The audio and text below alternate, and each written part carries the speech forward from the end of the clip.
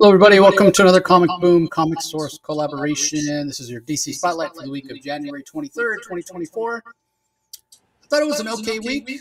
I don't think anything really stood out as being, oh my God, that was so good. But I don't think anything was, stood out as, oh my God, that was terrible either. So just kind of an average week, I guess. I don't know. What do you think, Rob?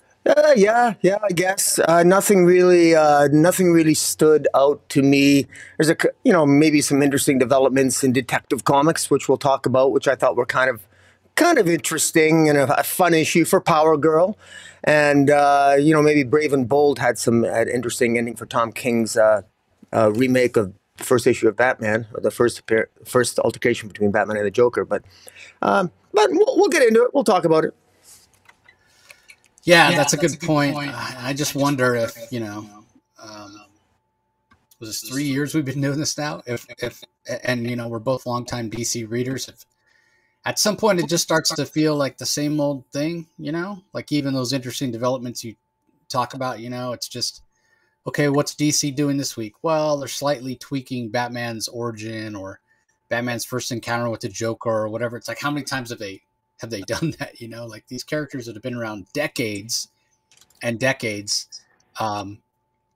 It's like, what story hasn't been told at this point? And there's a lot of curiosity because for those that aren't aware, in another couple of years, 3 or 4 years, Superman and Batman are going to be in the public domain the way Mickey Mouse is the Steamboat Willie version of Mickey Mouse, the very first version of Mickey Mouse is. And that's why there's going to be some Mickey Mouse horror movies coming up this year because for those that aren't aware of the way copyright law works in the United States, you can only have the exclusive rights to that character, to that IP for 100 years.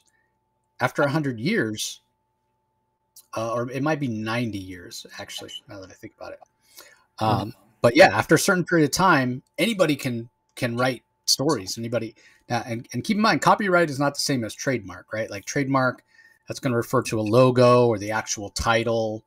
So, it's not like somebody's going to put out a movie and call it Superman or call it Batman. They're not going to be able to get away with that. But they can have a character that's called Superman that looks exactly like Superman in a movie that they create. So, man, what's going to happen then? Who knows? It's going to be interesting times for sure. Yeah. So anyway, let's go ahead and get started with the books individually this week, starting with The Flash #5, Top Priority, written by Simon Spurrier, art by Mike Deodato, colors by Trish Mulvihill, letters by Hassan Otsman Elhau. I'll give my semi-regular rant here about the letters page, or the I guess the title page, we should say. I'm going to complain about two things. I've complained about them before. First of all, page 11 and 12. Page 11 and 12 are the title page, are the page that has the credits, right? So first of all, you're wasting 2 pages. The story, for it being The Flash, Simon Spurrier, you're moving along at a glacial pace. A glacial pace. We still have no answers. We're still not even 100% sure what's going on. It's a bit of a mess. I'm just going to, I typically don't do this. I try to stay positive, but this is just bad.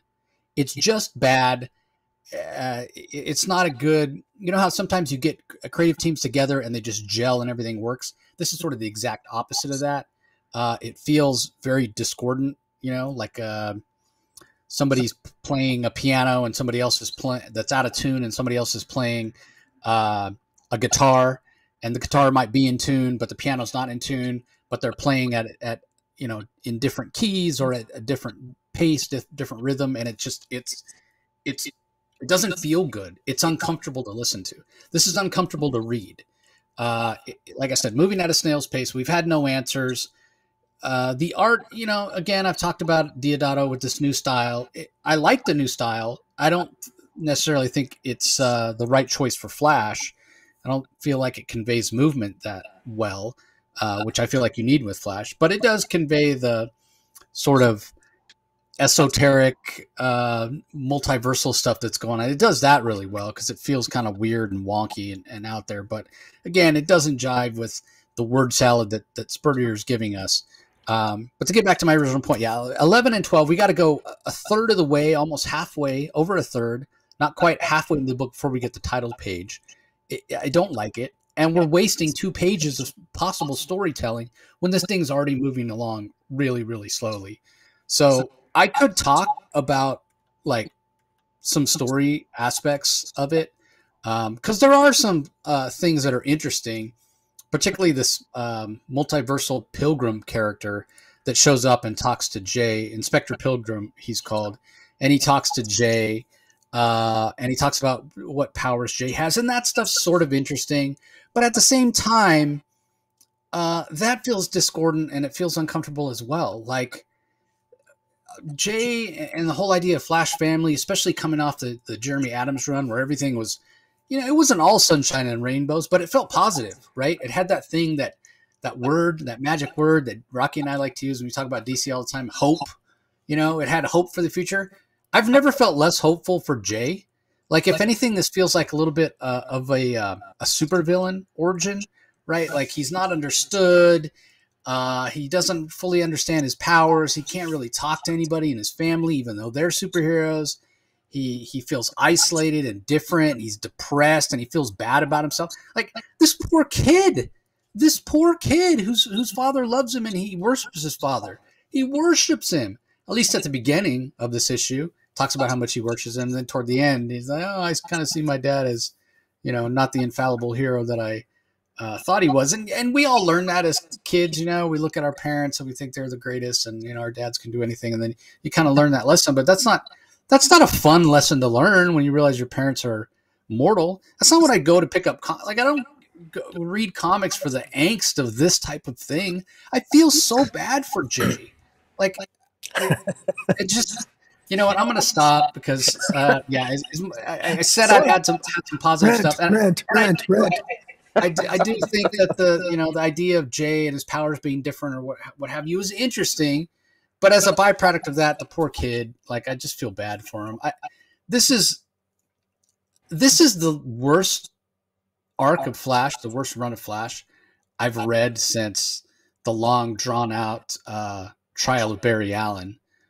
Which went on, which that wasn't bad. It just lasted way, way too long. And it was very much, of its time back then, even though it had, classic Carmine Infantino art. But that was back in the early to mid 80s. We're talking like 83, 84, 82, 83, 84. I'll tell you how long it dragged on or whatever. So yeah, this is the worst Flash in 45 years, 50 years. It's awful. It's bad. Wow. It's just bad. It's bad. I can't say anything other than that. Don't read it. If you're curious, don't be. It's terrible. Don't waste your time. Don't waste your money. It's just bad. We're 5 issues in and nothing's happened. Like, what's happened? Something's wrong with the Speed Force. And Jay's powers are different than the rest of the speedsters, rest of the Flash family. That's it. I just saved you, 5 times $3.99. Yeah. Well, I have a little bit more. I have a little bit more of a hopeful review. This is actually my favorite issue so far, and admittedly, it's finally arrived probably too late for a lot of readers because it's already issue 5. There's a part of my heart and my sentiment that shares some of your comments. I'm a little bit more hopeful than you, and this is what I pretty much have to choose to focus on and I get more enjoyment out of the issue if I do so, and that is the fact that I think that there's aspects of the relationship, this new Inspector Pilgrim and his conversation with Jay West, this young kid who's trying to figure out his powers, which are ever changing and have been sort of evolving even since post Jeremy Adams run. I think there's elements of fun to be had here, and I like this Inspector Pilgrim. He's still an unknown quantity in Inspector Pilgrim. He seems to know more about the future than he lets on, and he basically admits that because there are certain rules that he's got to abide by. And I like that. I sort of like the mystery that Cy Spurrier has planted about Jay West, because he has insane strength. He can ride along and surf along the slipstreams behind other speedsters. He doesn't so much teleport, but he can entangle himself with other speedster conduits. And right now he's connected to his father. So because his father is closest in proximity, he finds himself, he basically can entangle through the Speed Force into and locate other speedsters, but he hasn't quite figured that out yet. But whenever he gets emotionally and he gets a little fearful, Jay West, that's why Jay West has been sort of appearing where his dad is.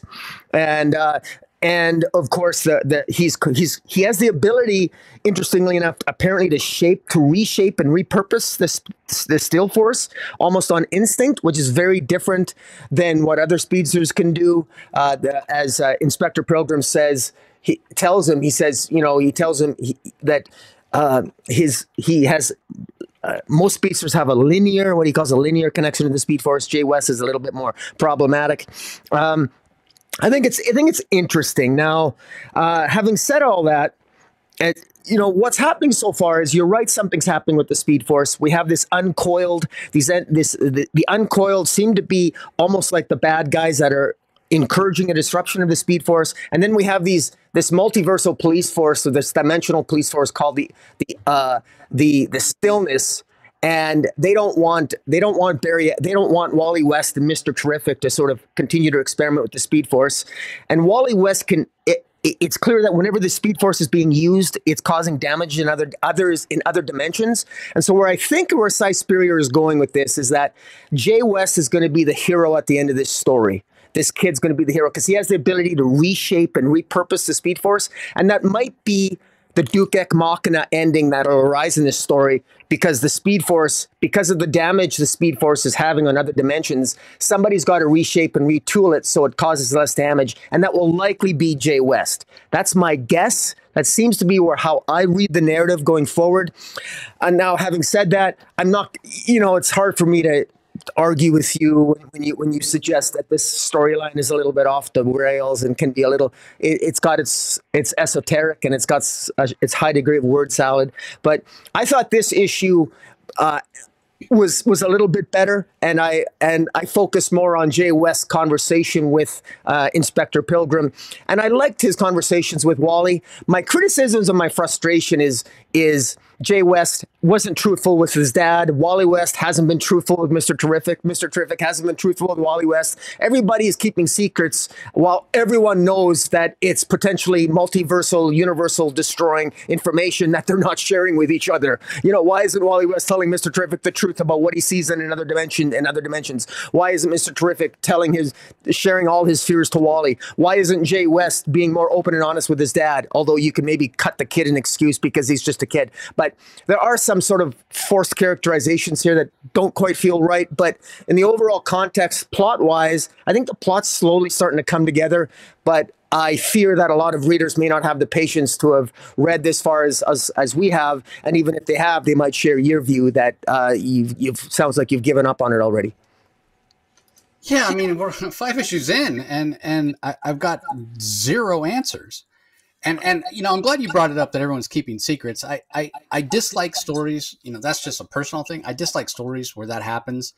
I think it's lazy writing to do that as kind of a plot device. Oh, this bad thing went wrong because character A didn't tell character B what was going on. Especially when they're characters like father and son, like Wally and Jay, or they're both superheroes working together, like Mr. Terrific and Flash, right? It's like an episode of Brady Bunch or Three's Company, right? Like I can describe every single episode of Three's Company to you right now, right? There's a misunderstanding.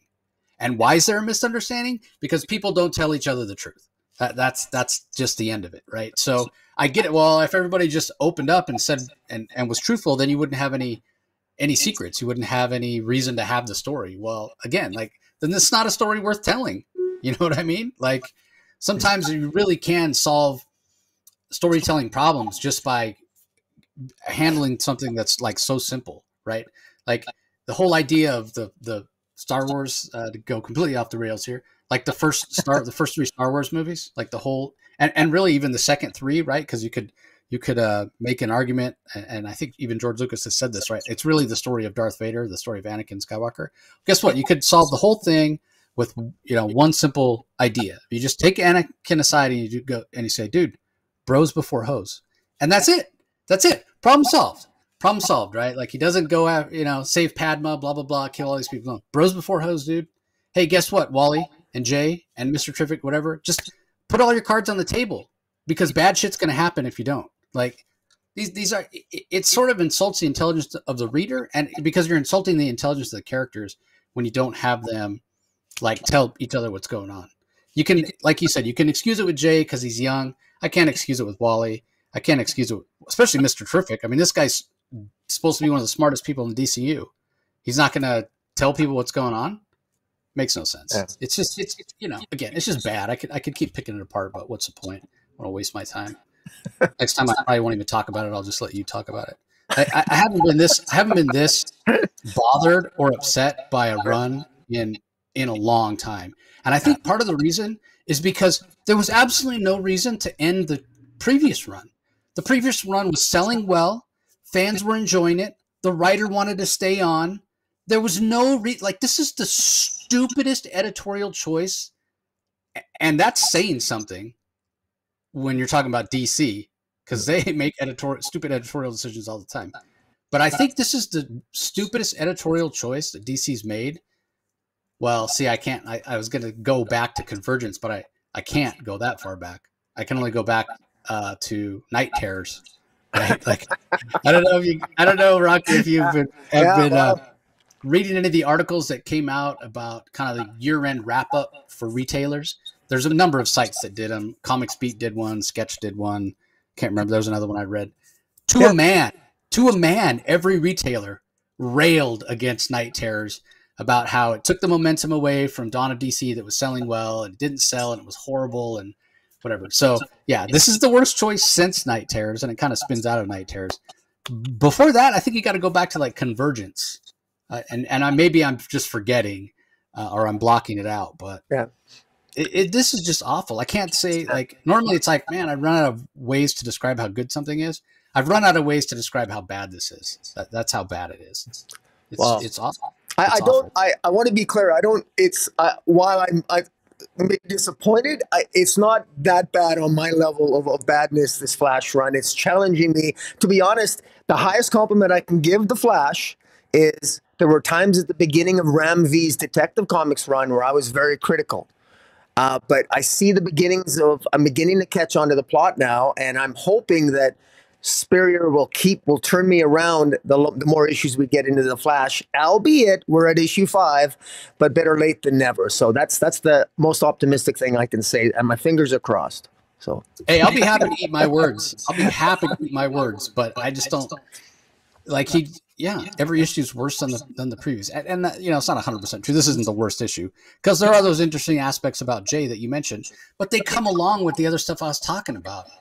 They're depressing, and okay, I got to tell a good story. I'm going to put this little kid through hell, basically. You know, like it was problematic right from the beginning. He's down in the dark basement of the school, you know, all alone and depressed, whatever. And I'm not going to name any names, but I know other creators that looked at that issue with Jay down in the basement, and they were like, "WTF, man? What is he doing? Like, what are you doing to this poor kid?" I feel like saying one other thing too, that DC continues to struggle with the ages of all the legacy heroes. Oh, yeah. Jay here seems to be, what, 8, 9, 10 years old, and yet in the Titans Beast World Central City issue, he's 14 or 15, dating his dating Animal Girl. Yeah. So there seems to be an inconsistency as, you know, how old are these kids? DC is so desperate to age up everybody, and I don't know what the hell they're going to do if we get up with this Ultimate DC Universe by the end of the year, which maybe we'll talk about near the end. All the rumors and innuendo coming out, where DC is headed for 2024. But everything is just wonky in terms of age-wise for the new legacy heroes. There seems to be very little consistency from writer to writer. And it's like they're told different things. But in any event, that's a side comment. Yeah, and I know Cy Spurrier doesn't listen. Well, he might listen to the show. I don't know. If he does listen, I'm sure he's turned this episode off by now. But if in some way, I can get any message to Cy Spurrier, it's leave poor Jay West alone. Don't turn him into a villain. This feels like such a supervillain origin to me. Just leave the poor kid alone. You want to mess with a kid, turn him into a villain? Go write Damian Wayne. Leave poor Jay West alone. And for that matter, leave Wally alone too. Because, can you imagine after everything DC has put Wally through? Now they're going to turn it. They're going to pull a James Gordon on him. They're going to turn his son into a villain. Well, we don't know that. I actually think they're making him to be the hero of the story. Is where I think they're going with this. Because the only person that can fix what's wrong with the Speed Force is probably going to be Jay West, because he can reshape it. That's my guess. But again, I might be wrong. Maybe you're right. I'm not saying he's going to turn him into a villain in this story, but and it might not even be him. It'll be somebody else that comes along going, oh, remember all that angsty stuff that Cy Spurrier did to Jay West? That had to scar him, and it'll be 5 years down the line where somebody comes along, some writer we've never even heard of who hasn't even written a comic. It could be worse. He could be in a volcano on Earth 3, terrorized by Ultraman for 7 years. Exactly. That's exactly my point. You do something stupid like that, and you're laying the groundwork for somebody else to come along later and go, I got a great idea. This has never been done before. Let's turn the superpower having offspring, son, daughter, whatever, of a beloved DC character into a villain. And look, I got the origin and the reasons why right here. Look at him hiding in the school basement. Look at all this crap he had to put up with, and look at all these feelings of angst, blah, blah, blah. It's like, man, DC should just have a rule for Wally West. Is that Wally has suffered enough. It's like Marvel with Daredevil, right? Like they only seem to be happy when they get pitches for these characters where they're just fucking them over constantly. They're never allowed to be happy. Well, Matt Murdock is never, ever allowed to be happy. Ever. We had a happy Flash run. And I know the argument, well, there has to be drama, there has to be tension, there has to be ups and downs, and I get all that, right? But we had that with Jeremy Adams, but it still had this underlying feeling of hope, and it was happy, and it made you smile. And it wasn't all sunshine and rainbows, like I said, but it wasn't this dark. I'm laying the groundwork for Jay West to be a villain. Anyway, I really am moving on, I promise. Up next, we have Titans Beast World Tour, Star City #1. There's multiple stories in this one, but it's kind of this throughput. So it starts off with the story Like Father. It's written by Joshua Williamson. Art is by Jamal Campbell. Letters by Troy Petrie. And that's basically telling the story of Connor Hawke and Oliver Queen, and they're fighting against these two mad scientist twins who are using the spores to run a bunch of the Beast Boy, the Garo spores. So they've dug up a bunch of bodies. They've infected the corpses with the Garo spores, and now they're trying to figure out how to control these monsters that they've created. So that story is told from the perspective of Oliver Queen, and it ends on a little bit of a cliffhanger, and we're told to be continued in this very issue, which I thought was an interesting choice, I guess. And then we jump to a Red Canary, Black Canary story called Birds of a Feather, which is written by Ryan Parrott. Roger Cruz is the artist, Adriana Lucas on colors, Wes Abbott on letters.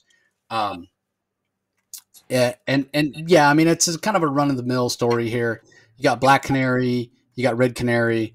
They're trying to save people from hurting themselves and trying to capture a bunch of the people infected by the Garo spores, and does show a little bit of Red Canary's inexperience, and it shows Black Canary getting turned in, getting infected, getting turned into a monstrous animal. Of course, it's a canary, but it's kind of hopeful. It does the job. It feels very, very DC, if you will, and the art's pretty solid, although not as good as I've seen Roger Cruz. Like not not as good as the art we saw in his Robin series. And then after that, you've got a Robert Venditti story with art by Gavin Goudry, colors by Alex Guermas, letters by Steve Wands. That's the Jungle Society of America, right? Like we had the Jurassic League. Now we've got the Jungle Society of America. And you've basically got Jay Garrick Flash and Alan Scott Green Lantern. And they're infected by the spores. And we've got Huntress. And this is the Huntress that came back in time at the beginning of Justice Society from, different multiverse, and Stargirl and Red Arrow. And they're having to take on these what could be argued as the two most powerful members of the Justice Society. And then after that story, then yes, we do indeed go back to the first story that we had to start. And this one is story and art by Brandt and Stein, who are two comic creators who work together all the time. Letters by Frank Savidovic. And it tells the second half of that story. But what's interesting is when we got the first half of the story from Joshua Williamson, it was told from the perspective of Oliver Queen. When Brandt and Stein give us the conclusion of the story, it's from the perspective of Connor Hawke, right? So we get to see them in the midst of this adventure. And in the first story, Oliver Queen is worried about his relationship. He doesn't seem to be able to sit down and really have that heart-to-heart with Connor that he feels he needs to. And now we're getting the other side, and Connor's sort of feeling the same way. So it's interesting. As far as the story goes, again, it's nothing special. It's paint by the numbers, as these anthologies sort of are. And the art's really strong, and I appreciate the style and the storytelling. I wish the colors were a little brighter to make it feel a little more traditionally superheroic, because I feel like the colors are right, as opposed to colors for the Jamal Campbell art in the first story. I mean, he's coloring is much brighter and more vibrant, and so it has a little bit of a different feel. I get it; it doesn't look exactly the same as different artists, and it is a different perspective of the same adventure. Being told from one side from Oliver Queen, side from Rock, but yeah, I just wish those colors were a little brighter. I think it would work a little better. But anyway, what are your thoughts on these? 4 days?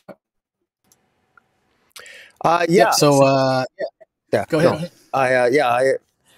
No. There's not much to say in this issue. This is another, frankly, I mean, its contribution to the main story of Beast World is, I guess, if you're a huge Green Arrow fan, and if you like Green Arrow's relationship with his son Connor, I guess there's not really much development there. It's the same old, same old. They don't really seem to connect very well, but they finally do at the end, and they're gonna go and have further talks with each other and everything else. I actually think that I would have. I don't know. I wish these times would have more relevance plot wise, or just be more exciting, because they just aren't. They aren't exciting at all to me. And it's this very one note characterization. And I mean, how do you make Green Arrow's relationship with Connor interesting anyway? It's not interesting. It just isn't. I mean, and frankly, I mean, Oliver Queen was an asshole father. News at 11. So what? But now trying to make him a nice guy? Why? Leave him a jerk. Let it be dysfunctional. Focus on the plot.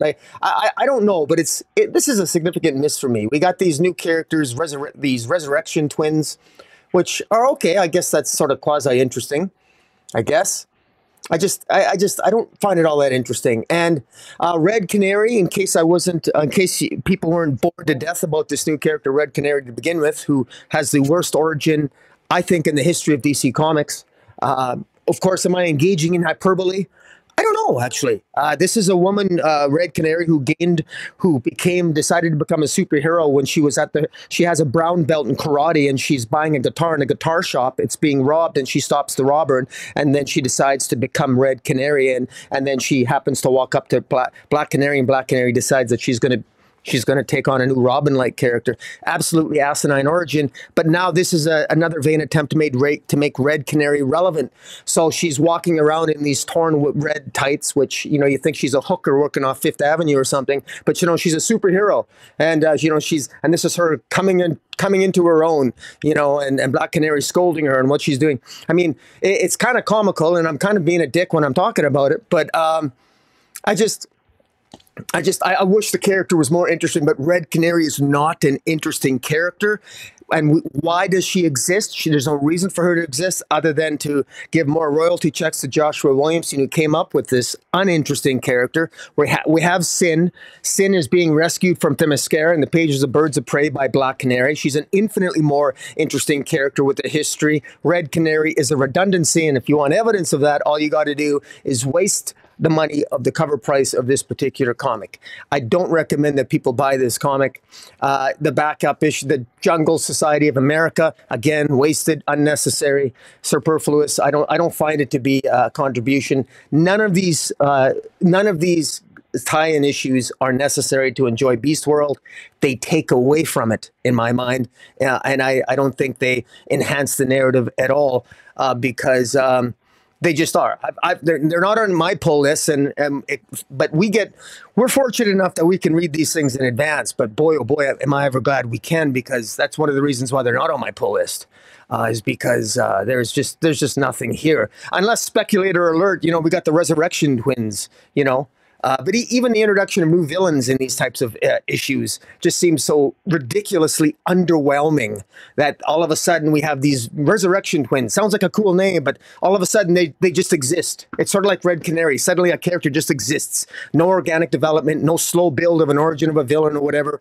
I don't know. It just seems frustrating to me. You know, bring on the ultimate DC universe, if there is one. But oh, rumors. Oh, yeah. Rumors. All right, up next we have Detective Comics number 1081 from writer Ram V. Riccardo Federici and Stefano Raffaele are the artists. Lee Luffridge on colors, Tom Napolitano on letters.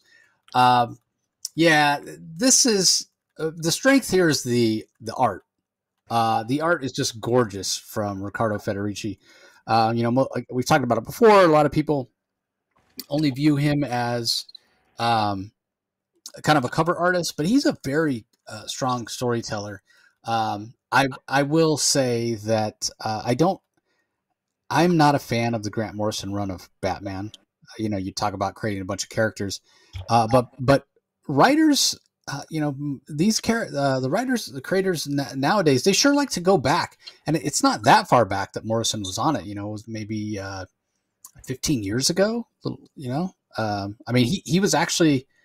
I want to say no. I guess with the New 52 was when he came off, but that was 2011. So yeah, so you know, 15 to 20 years ago, you know, Morrison's Batman or whatever, not that long ago. But he created a bunch of characters, and you know, we've seen, or he brought characters from the Golden Age kind of back into the fore, you know, into modern times, like Zur-En-Arrh, like you know the character we have show up here, Dr. Hurt. Is it Dr. Hurt? Yeah, I want to say Dr. Payne, but yeah, Dr. Hurt.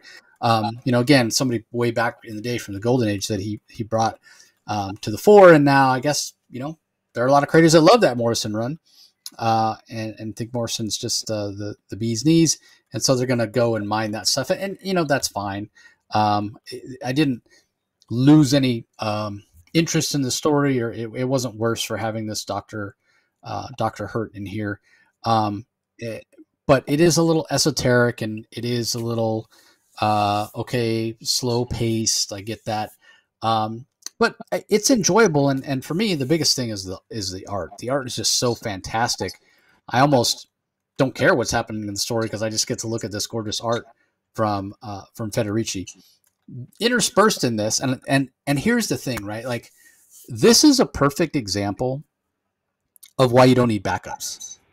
It's a perfect example. So I feel like in the past, this would have been a backup story with the question going around and doing an investigation and trying to find out who killed, you know, one of her detectives. Because the questions were named Montoya, the commissioner of Gotham City Police Department. And so she's going around. She feels bad. She ordered this detective to go and do something. The detective didn't want to do it. He knew it was dangerous, but he followed orders and he got killed. And so she feels guilty. And so rather than having this as the backup story, it ties in with what's going on with the main story. So why not just every couple pages, we check in on the question. It's great. It's perfect. This is how it should be. This is how comics used to be back in the day when you had, plot A, subplot B, subplot C. It's the way it should be. The problem is, a lot of times, these backups are so superfluous and so not needed and don't have anything at all to do with the main story. There's no reason to have it in there. You would just be confusing people. If you turn the page and it was this completely different story that didn't have anything to do with it. So my argument would be, well, then don't have it in the book if it doesn't have anything to do with it. This is not an anthology title. This is Detective Comics. So, but that's not the case here. It is Renee Montoya searching around. Those are the pages that are by Raphael as opposed to Federici. Selfishly, I wish they'd all been done by Federici, but just his style, you can tell it's super detailed and really interesting, and it must take him a really, really long time, which is why he probably doesn't do monthly book interiors or what have you. So I'm curious to see how Batman comes out of the other side of this. It does feel like we're finally getting to the end game of Ram V's detective run. It still feels very dreary and kind of depressing, but it's Batman, and I guess it's okay for Batman to feel like that at times. But this has been a hot and cold run for me. There's times I've liked it. There's been the majority of the time, I would say, probably 60% of the time where I haven't enjoyed it, where it just feels like it's going on and on and on. Or we've had extended issues at times where Batman feels like a guest star in his own book. He barely shows up at all. At least that's not the case here. It's a very Batman-centric book. And again, the art, for me, makes this one worth the price of admission. So I'm curious to see how it all wraps up. It's not just excitement for this to be done and for Batman, for Detective Comics, the title itself, to get back to feeling more traditionally superhero. I am anticipating that, don't get me wrong. But I have anticipation for how this is all gonna wrap up. I have a feeling this might be one of those extended Batman runs where it's just sort of forgotten after it's done. Like, people don't really go back and mine it for much, if anything. In that way, not so dissimilar from the way Detective Comics was for Rebirth, when they basically turned it into a Bat family book and Batwoman was the main star. James Tynion wrote that. There's a lot of interesting story points and character stuff. Clayface being a good guy and whatnot. There was a lot of that in that run. Nobody ever references any of it. So I have a feeling it's going to be the same way with this. So anyway, what are your thoughts on it, Rocky? Well, I think that his arc ends in issue 1089. I think it's his final issue. This is 1081, so we still have another 8 issues after this. So it's going to be a while before we get an ending to this story, if that's true. But in any event, which incidentally would take it to the end of August, and September is the rumored big change, what DC might be doing with a new kind of universe. But in any event, that's all rumor and innuendo. But for those who love DC, Google DC rumor Ultimate Universe. You might get some interesting articles and can speculate yourself. In any event, this is Talia al Ghul. We know Batman was hung. He was hanged, and frankly, successfully hanged by the Orgum family. But Selina Kyle, Catwoman, rescued him with the help of Commissioner Gordon and her own crew that she put together, and she gave Batman to Talia, who's taken his body into the desert and fed Batman some tea that's causing him to hallucinate. And during his hallucination, he's talking to this Dr. Hurt character, which is a Grant Morrison character, and this Dr. Hurt character also has a sort of an interesting origin tale, I think, that's also contained in this issue. Now, what exactly does Dr. Hurt, the conversation that Batman has or hallucinates he's having with Dr. Hurt, not really sure what it is. I'm not really sure if Dr. Hurt is sort of the embodiment of the devil. I can't remember the Grant Morrison story with Dr. Hurt anyway, so I'm not sure what exactly Dr. Hurt's supposed to be. But it leads to to get right to my favorite part of the comic, and that is the end. The art, Frederic. What's that? Your favorite part of the comic when it was over. Yeah, well, no, the final story written by Dan Waters, which is basically the origin of this. Well, I'm calling it the origin of Doctor Hurt. I'm sure that's already been done by Morrison, but this is a new maybe spin on Doctor Hurt. That Doctor Hurt was involved. There's this help group that is put together, and everyone, the person who put together all these people that are talking about their problems in this sort of like self-help group, all of their problems stemmed from something that Dr. Hurt did to them. Whether he was known as Master Hurt or Simon Hurt, or whether he was a husband that screwed over his wife, pretended to be, to have a house, pretended to be married, faked the marriage, faked his identity. He trained one person for 2 years to become sort of like a superhero, very acrobatic, and then gave him a grappling hook with no rope attached, and he trained him for years only for the guy to get injured.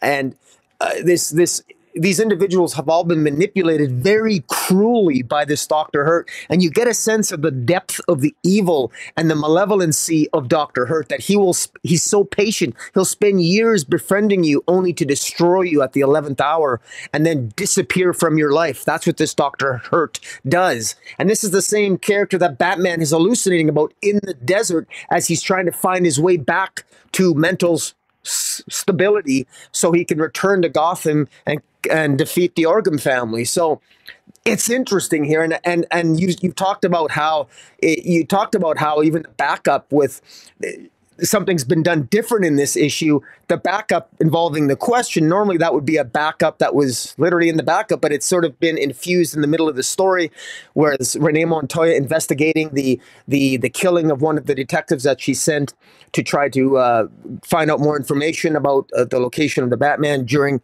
the middle of Ram V's run, and have it overlap with, while the question's doing that, her investigations will ultimately lead her, I'm sure, to the Orgum family, just at a time when Batman returns from his hallucinatory conversation here with Dr. Hurt. And I think that Dr. Hurt himself has his own machinations, and maybe many of these people that are part of this self-help group, this side story that Dan Waters is talking about, will sort of elevate the story and give us more information about Dr. Hurt, more information than perhaps was provided by Grant Morrison when the character was originally envisioned by him. So, I'm invested in this. I welcome the challenge here. I mean, I feel like a cardiogram, or what do you got? Cardiograph. So I'm up and down and up and down. I rant, I rave, I rant, I rave. I bitch, whine, and complain. And then all of a sudden I give a compliment. Every time then I get upset with DC. And then stories like this, I admit, they kind of pull me back. So what I like about Ram V is that he challenges the reader's intelligence. And so does Cy Spurrier. He challenges the reader's intelligence. And now, for good or ilk, okay, there's a good and a bad side to that. But then we get into issues like Harley Quinn, which we'll review this week, where I feel my intelligence is being insulted. And so we get extremes with DC Comics right now, and I find it so frustrating. We get the whole spectrum of insulting the reader's intelligence, to challenging the reader's intelligence perhaps too much, to throwing a bunch of esoteric stuff at us, to maybe giving us silliness. And there's a little bit of everything for everybody. And so I think maybe I think you and I, Jace, I think in some sense we punish ourselves by reviewing everything or attempting to, because I don't think everything is really written for us. And sometimes I got to remind myself that DC, being a large publishing company, they're trying maybe to cater to many different viewpoints and sensibilities, because they don't all hit with me. But this Detective Comics does hit with me, and I'm enjoying it, and I'm really curious to know this Dr. Hurt. I'm interested in know more about him now that we've been sort of reintroduced to him from Grant Morrison. Yeah, I wasn't about to go back and read the Grant Morrison Dr. Hurt issues, because knowing Morrison, it spreads out quite a bit. But, I was curious. I Googled it. I was like, Dr. Hurt, DC Comics. That's when I found out, Morrison was the one that pulled him from the Golden Age. When he showed up the first time, his name is Thomas Wayne. He looks like Batman's father, but he's like a distant cousin, apparently, that just has the same name. And when he showed up the first time, way back in the Golden Age, I think it was, he wasn't necessarily he was this mysterious figure. He wasn't really a bad guy. Wasn't really a good guy, whatever. right up Morrison's alley, right? Like how much more Morrisonian can you be? And so he brought him into his run, and yeah, it was never really clear. There was hints that maybe he was the devil. Mama says he's the devil. Maybe he was Barbados, Barbados's human form. Again, very like Grant Morrison to, introduce this character, have him in all these stories and never give any real answers. So, having gone back and looked at that, my thought is, if this is sort of the idea I like the best, is like, I want to think of him as, okay, this is Barbados in human form, right? Barbados being this bat god / demon that supposedly is in some way an ancestor of Batman.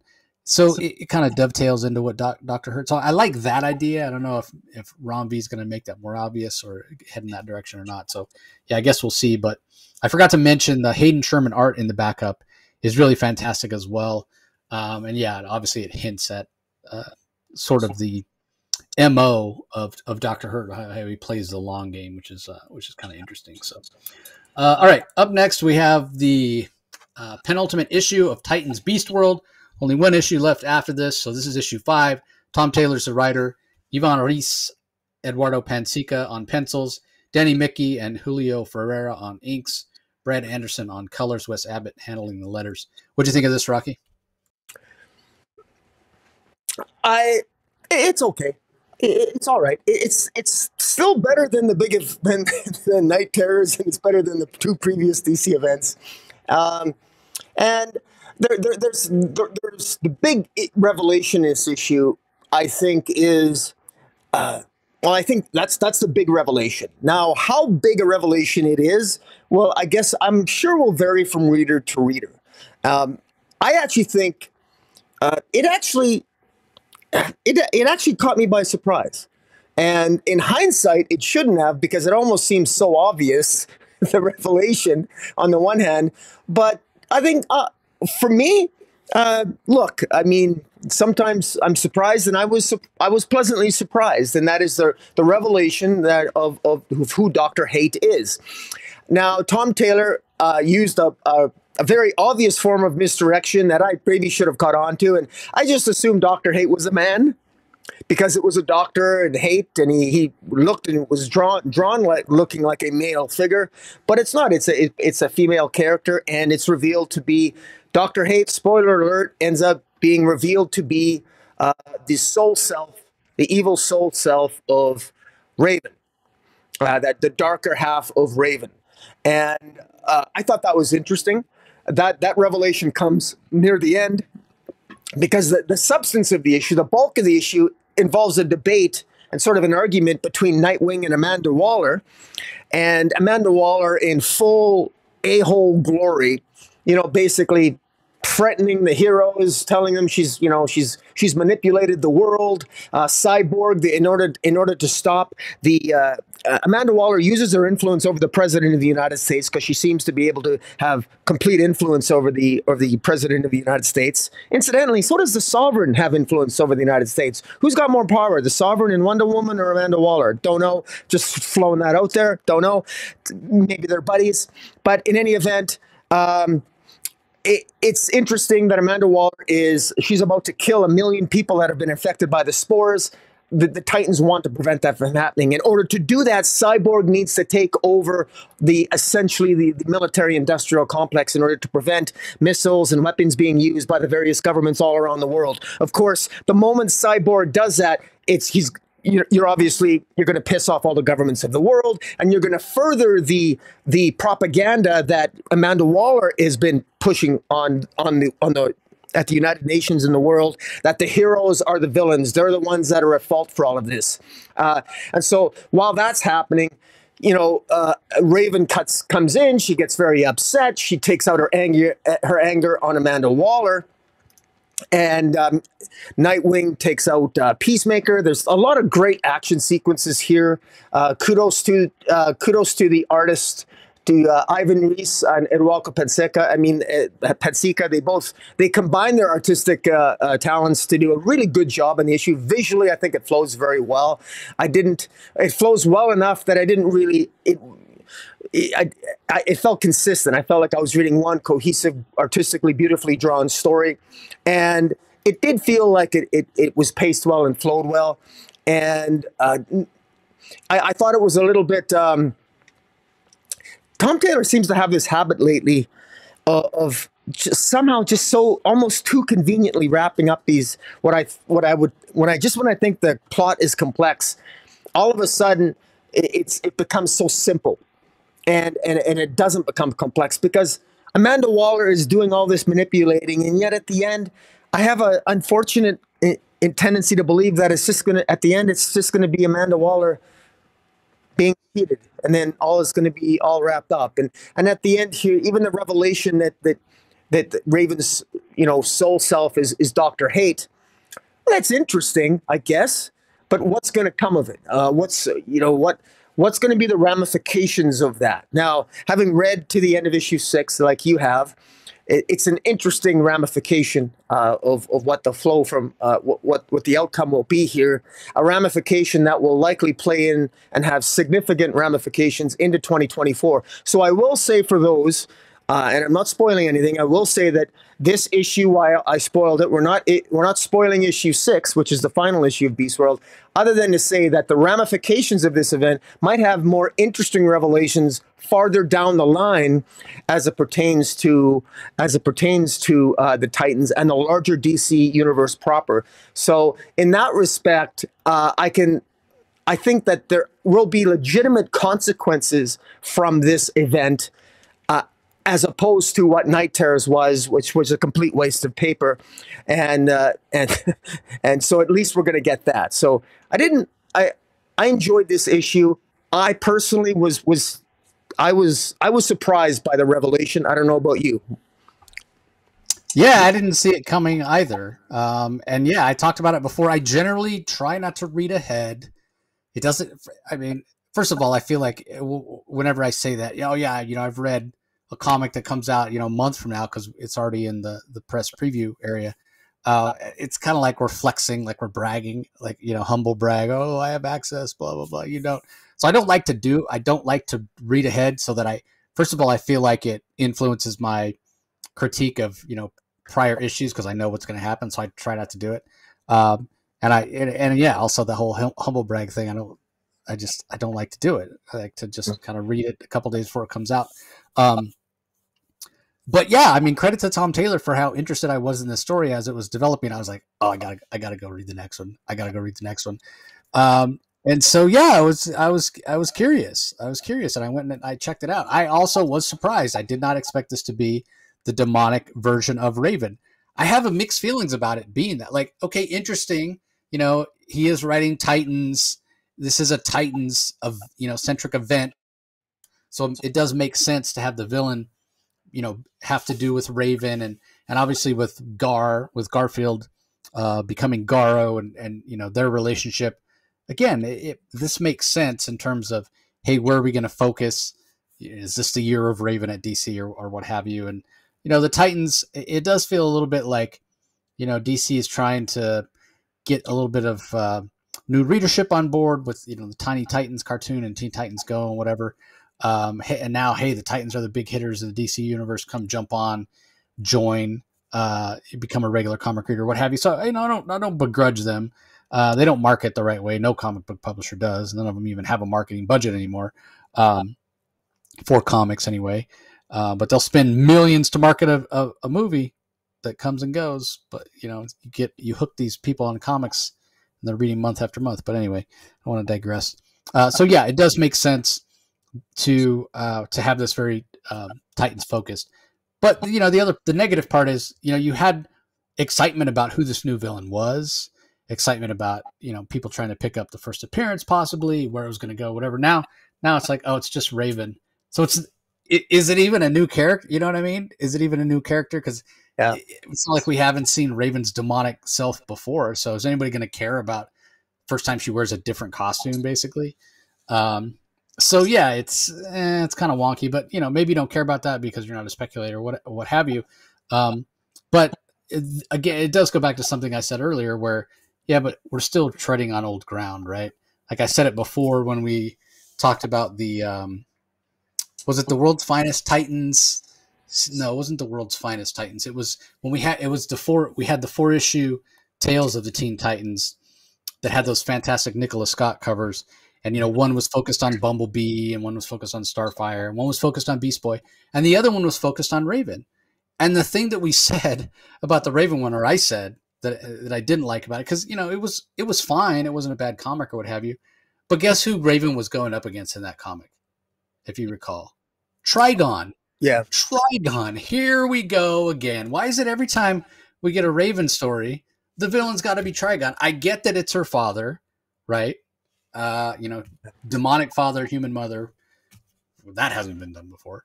But yeah, we tell a solo Raven story, and who's she going up against? Trigon. I get that she has daddy issues. I get it. But there's more to her than the fact that she's Trigon's daughter. And so here we go again with, Tom Taylor going, okay, I'm going to lean into, something that's interesting for the Titans because I write Titans and this is a Titans event. And so what do we do with Raven? Oh, we have her face her demonic self. Why does she have a demonic self? Because her father is Trigon. It's just treading over the same old thing over and over. So yeah, I was excited about who Dr. Hate could be. Yeah. And this did surprise me. I admit to going, oh, wow, great moment. But then when I stopped to think about it, but now the excitement of a new character or who it could have been is it's kind of gone. It's not too dissimilar in a lot of ways.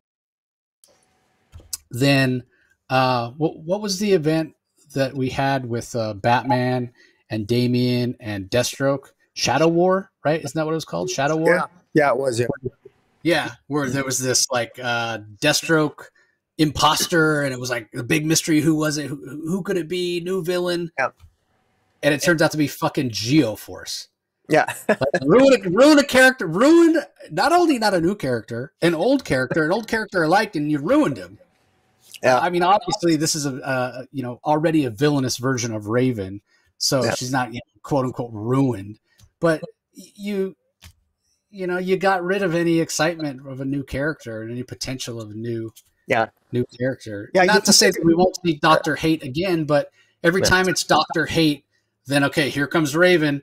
Oh, by the way, remember her dad's Trigon, and she's got daddy issues. Like I'm over it. No, you make a good point, and the more I think about it, you've almost convinced me on to that way of thinking that maybe I should be more disappointed, because one of the criticisms is that we want the Titans elevated, and what villains are they facing? Well, the villain they're facing is Amanda Waller. Whoop-de-doo. But mind you, there is a lot at stake. So there's a lot of, the stakes are high, and Dr. Hate is a cool character, but since Dr. Hate is an aspect of Raven, it still doesn't, it almost feels like a cheat. Like you said, it feels like they're cheating a bit, and it doesn't quite have the gravitas of a brand new character. Like maybe if her soul self was maybe possessed by, I don't know, Darkseid, or possessed by some other Justice League villain, maybe that's unfair of me to say, but it makes a lot of sense where you're coming from, that this might be a little bit underwhelming to some readers. It's going to be interesting to see how, other than you and me, what other people might think regarding this revelation. Yeah, I just. Like this event was so fun in the beginning. Like the stakes were huge, and Gar turning into a Starro, and like the stakes couldn't be bigger. And it feels like as the story's gone along, like if you look at, and I hate to compare to Crisis on Infinite Earths, because that's like the gold standard when it comes, and a huge sprawling, and it affected everything, and literally changed the comic industry.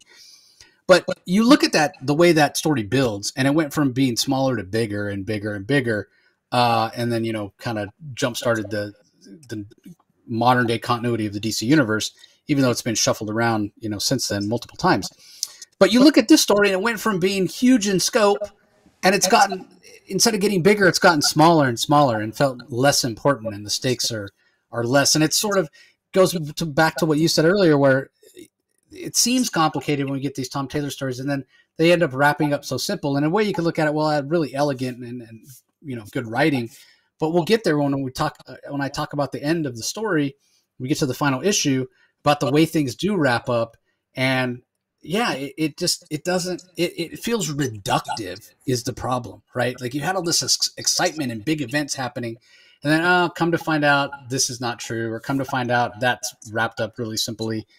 Come to find out Dr. Hate is just Raven's demonic side. Like you took all this potential and you just kind of, no, it's really the same old thing. Don't get me wrong. Like I do think this is worth reading. The art is fantastic. This is Yvonne Reese's last hurrah with DC, at least for the foreseeable future. Now that he's overdoing Ghost Machine at Image with Jeff Johns. So, him and Eduardo Panseca do a fantastic job. I think, like Rocky said, this is setting up a lot of ramifications for DC going forward, even if they are some of the things we've seen before. Raven fighting against herself, Raven Civil War, if you will. Amanda Waller being a total scumbag villain. I think I said it before. Like, I think we're finally getting to the point where it's going to be acknowledged by everybody that, hey, she's just another Lex Luthor in a lot of ways. Like everybody will know that she's a bad guy and stop treating her like a good guy. So that could come of that. And then there are some other things as well that we can't really mention yet because it hasn't really been talked about. But yeah, I will say, unlike like you mentioned, I'll use the same example, Night Terrors, where it was like, why did I bother reading it? Waste of paper. It wasn't good, even on its own. And nothing's going to come of it, and nobody cares about any of those. I can't even remember the guy. I can't even remember the main. Insomnia. Yeah, Insomnia. Nobody cares about Insomnia. Nobody's going to touch him for years and years. Like nobody cares. It didn't matter. There's no real consequences from it, other than pissing off retailers. But that I won't say the same thing with Beast World. I think there are going to be consequences. We are going to see things going forward. So, if you do read it, I feel like you are going to get something out of it. First of all, you'll get enjoyment because it's a much more enjoyable story than Night Terrors was, and the art's fantastic. And yeah, there will be some ramifications going forward. So we'll have to wait and see how that all plays out. Okay, up next we have The Penguin #6, An Unimportant Man, Part 1. Tom King is the writer. Steven Subic is the artist. Marcelo Maiello on colors. Clayton Cowell on letters. The art is really interesting to me. We saw Steven Subic do the art on the Riddler Year One. I think that's what it was called. Yeah, Riddler Year One series. That was the mini series about the Riddler, and it was the version of the Riddler from the Batman movie. And it was very weird. It was like mixed media art. He was using what looked like photographs at times and like digital capture and what have you. This is much more traditional comic book work for him. And it's the first time I've really had a chance to see his style. Not my favorite kind of style, and it's very dreary, especially with the coloring. Very dark blue and gray, or these dark or sort of washed out yellows and greens and what have you. But it suits the story, the tone of the story that's being told. And I also really appreciate that we get multiple people here that are narrating. We get whenever the background is yellow, we're getting the words of God. What the heck's the guy's name? The villain in Falcone. Yeah, what? Falcone, the villain from Batman Begins, right? So whenever it's like yellow greenish background, and we get the yellow text boxes, it's Falcone that's actually narrating the story, and we're getting his perspective, as it were.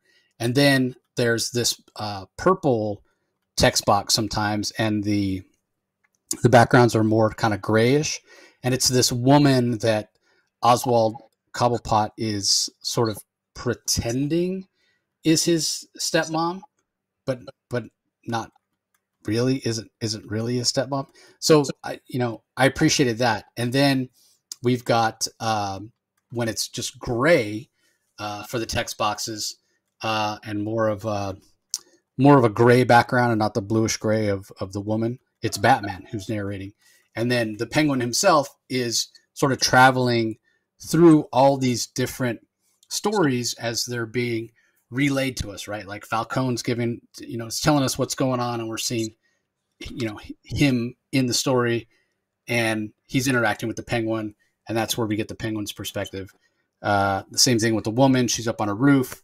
She's talking to Oswald Cobblepot. We're privy to her thoughts. We're not privy to Cobblepot's. We just, hear what he says to her. And then same thing when Batman goes and teams up with Cobblepot, because Cobblepot, reaches out to Batman and says, "Hey, I'm this bartender at Falcone's club.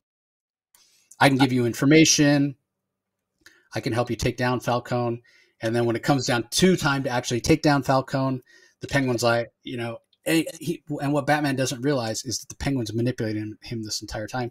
And Batman even senses that, hey, the Penguin doesn't really want to give up the big fish. He's giving me all these little fish, and I'm climbing up the ladder. But when it comes time to take down Falcone, the Penguin sort of pulls back. Batman senses that. And the Penguin's like, "Well, what do you expect me to do? I'm going to be out of a job. No one's going to hire me. Look at me," sort of thing. And we find out, and I don't know if this had been in canon before, but it's very interesting what King does here. We find out that Batman, with this Wayne fortune, actually gives the Penguin the money to buy the club after Batman takes down Falcone, and this is the club that eventually becomes the Iceberg Lounge. So, as far as I know, that's the first time I heard that and knew that. And I never heard of that either. Like, I think I'm not an expert on Penguin. I never Googled it or anything, but I can tell you that if this is sort of like a new origin for Penguin, it's sort of a de facto origin. I like it. I think it's interesting. It's intriguing. I don't mind it at all. I think it's well done. Yeah, it works really, really well. Yeah. And kind of going along with that idea of making the Penguin feel more formidable, more dangerous, and at the end of the day, more evil. When he gets what he wants, after he fools Batman into thinking, "Hey, help me out. Don't put me out on the street by taking down Falcone." Batman has mercy, gives him money, buys Iceberg Lounge. Because what does the Penguin purport to be doing all along when Batman's giving him payments, monetary payments for this information? I got to use the money to take care of this old woman that was my foster mother that, is mentally ill and has dementia and what have you.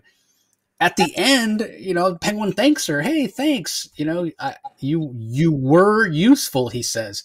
And then he fucking pushes her off the roof.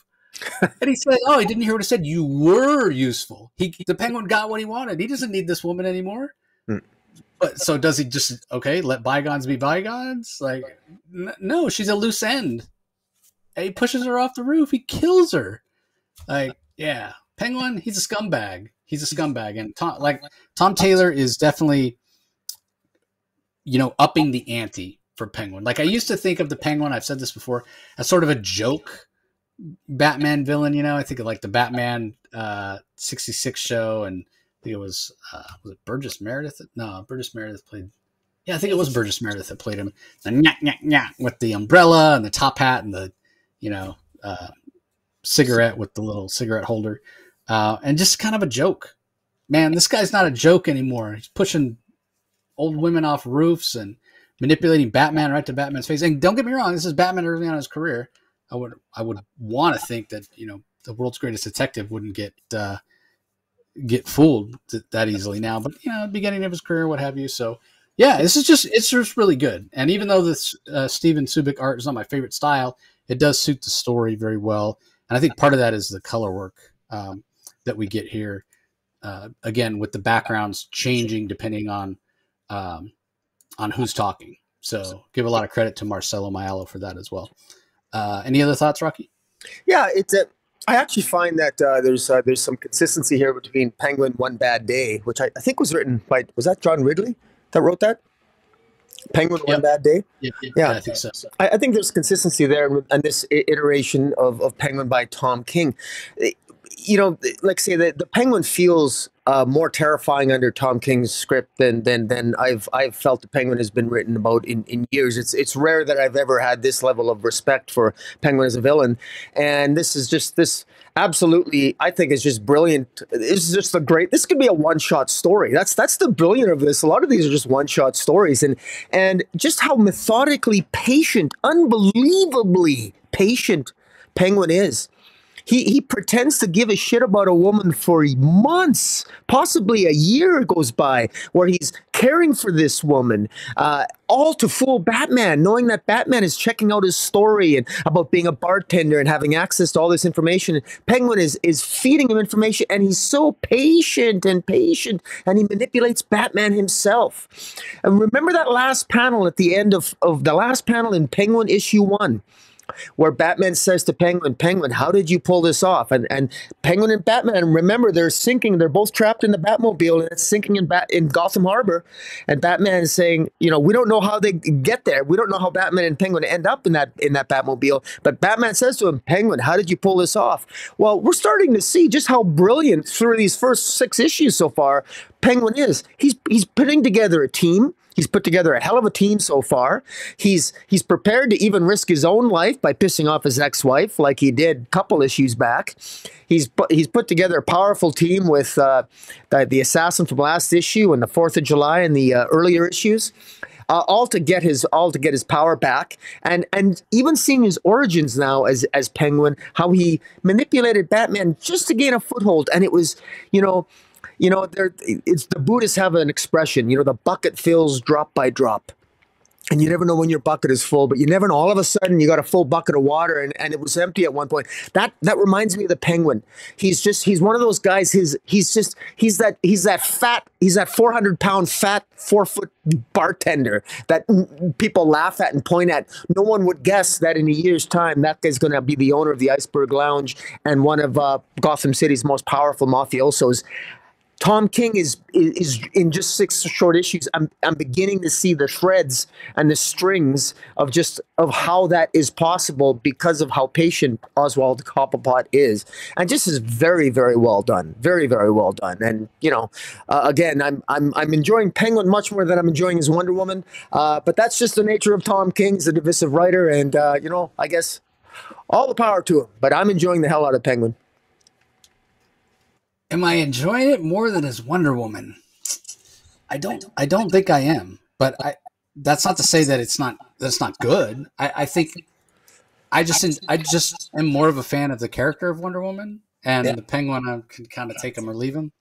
They're both really good. I'm enjoying both of them, but if I had to pick one, Wonder Woman's okay. I'm just saying, Penguin's just a little bit. I think he just understands. In my view, I'm enjoying Penguin that much more, but. We'll see. Yeah, like if I could only keep reading one, I would definitely keep reading Wonder Woman, and I would be fine. Even though, we don't know how many more issues of Wonder Woman there are going to be. Penguin's 12 issues, so we're halfway. Okay. Up next, we have Batman: Brave and the Bold. 4 stories this week. Batman: The Winning Card, Part 4. Tom King is the writer. Mitch Gerrard's on art and colors. Clayton Cowell on letters. Wild Dog: Here Comes Trouble, Part 3. Written by Kyle Starks, Fernando Passerin on pencils, Auclair Albert and Wade Von Grobiger handle the inks, Matt Herms on colors, Rob Lee on letters. Aquaman Communion Part 3, Gabriel Hardman, writer and artist, Matt Hollinsworth on colors, Simon Bull on letters. And finally, Nor is the Batman, Bruno Redondo, story and art, Wes Abbott on letters. The first story, really interesting, almost a new dynamic, new Batman / Joker origin in terms of their first encounter and the way it all ends. Joker has a chance to kill Batman. Like the Batman is at the Joker's mercy. Conversely, there's a point in the story toward the end where the tables are turned and Batman could permanently take out the Joker. And Alfred is the one that's, he sort of says, well, he intimates, he doesn't come right out and say, but he definitely intimates that, they need each other. Without the Batman, there is no Joker. Without Joker, there is no Batman. So it's Tom King sort of saying out loud what many writers have hinted at over the years, especially in terms of if the Joker could kill Batman, he won't, because he needs that kind of opposite side of himself to give his life meaning. So as sort of a new, updated, first encounter of Joker and Batman, I think this works really, really well. And the sort of silent movie aspect of whenever the Joker talks, I think worked really, really well. And the visuals from Mitch Gerads, I mean, he nails it when it comes to the colors for the moments of the story. When it's, whether it's, dark blues and grays and purples with the bright hit of red or green or what have you from the Joker's lips or his hair, or whether it's Bruce Wayne and Alfred, discussing things. They're actually fishing on a lake at the end of the story, and there's a brightness to it. But the sun is also going down, and so that's another part of it. Like this idea that, well, this is only the beginning, and the sun is going down, Batman, and things are only going to get darker when it comes to your relationship with the Joker. And maybe you should have taken the opportunity to take him out. Batman doesn't kill, and I get that. At least not the modern Batman. But if you think back on all the people and all the harm the Joker's done over the years, if you could go back to that first encounter, Batman, and take him out, would you? I mean, I think it would be hard to argue in the real world that wouldn't be something you would do. It's kind of like that dilemma, that moral dilemma, that question that's always, I feel like, talked about in every philosophy 101 class in college. If you could go back and kill Hitler, would you do it? Because that's what we're talking about here. We're talking about pure evil. This was fantastic. I do wish, obviously, that it came out in a more timely fashion. I understand how hard Tom King and Mitch Gerads work on these things, but again, it's up to DC. Like, you should have waited until 3 of these 4 parts were in the can before you even released the first issue. And that would have given, 3 months to do the last one.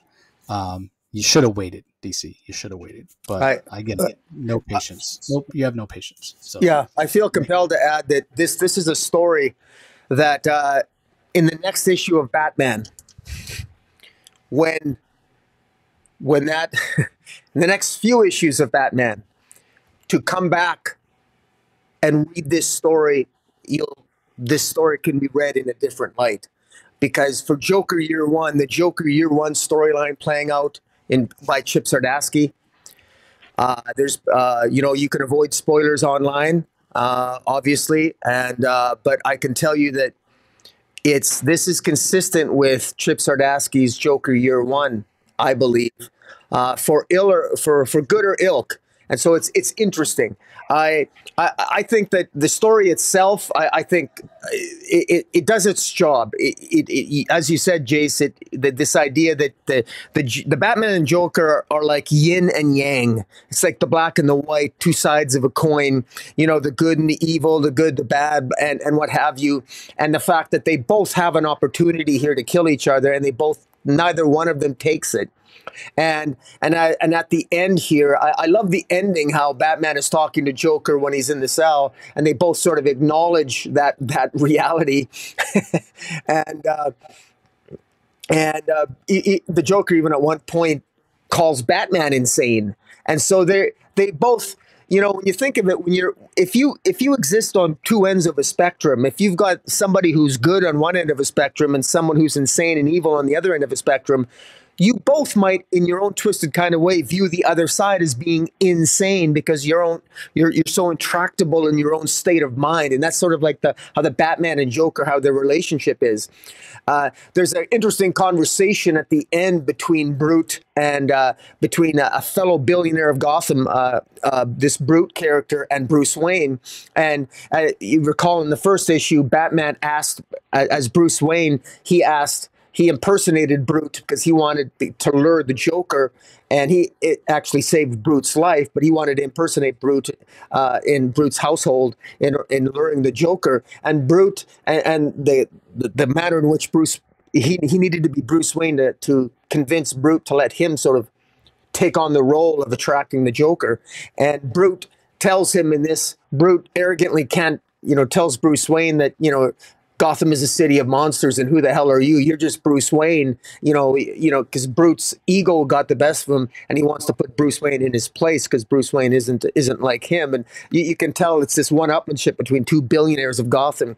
And the last panel showing the last panel of that page, showing Bruce Wayne looking at him, giving him that Batman eye. I thought it was very well done by Mitch Gerads. Just absolutely, just fantastic. And of course, the final bit where the Joker just the way Tom King ends it. My Batman, brave and bold. We're gonna have such a grand time together, aren't we?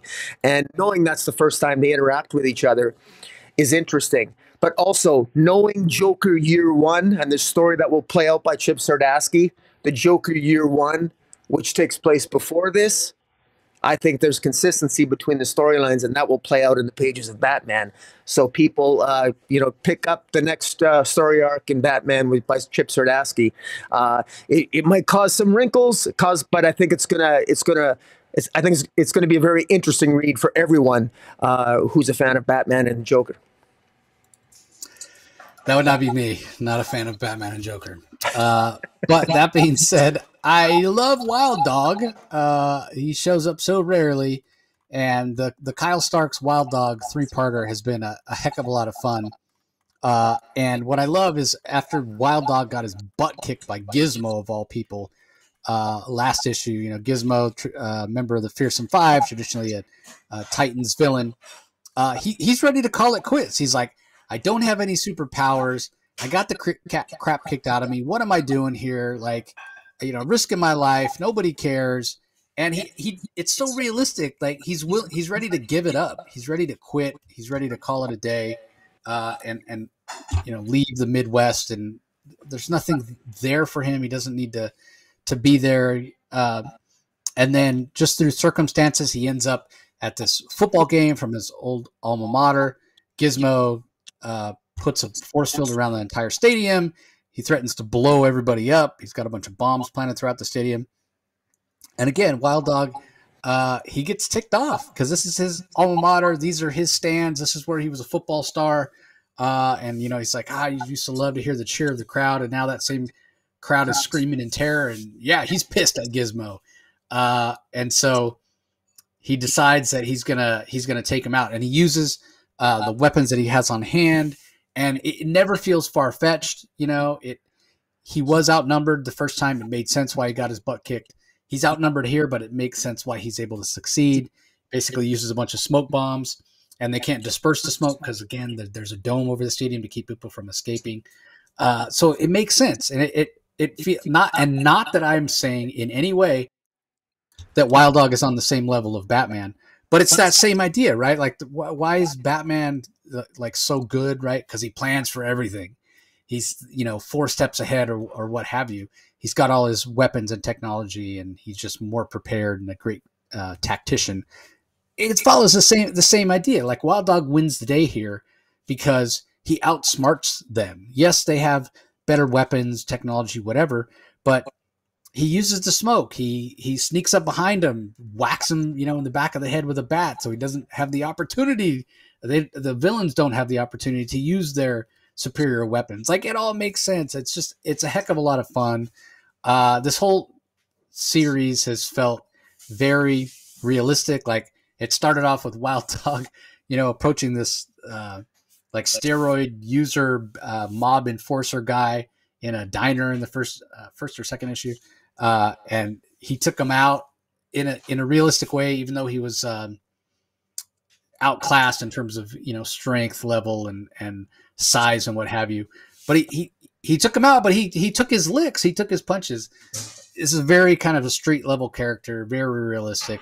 Thought the art was really, really strong, as well as the color work, also very, very good. Kyle Stark's the voice that he gives Wild Dog, especially when he's ready to quit. He's like, man, I got knocked down in the dirt. What am I doing? It's just such a visceral and real feeling. So, you add in the Fernando Passerin pencils, you add in the color work from Matt Herms, and you end up with a really, really strong comic. I dug it. Far and away my favorite Brave and the Bold story that we've had of any of them that have come out so far. What do you think of it, Bucky?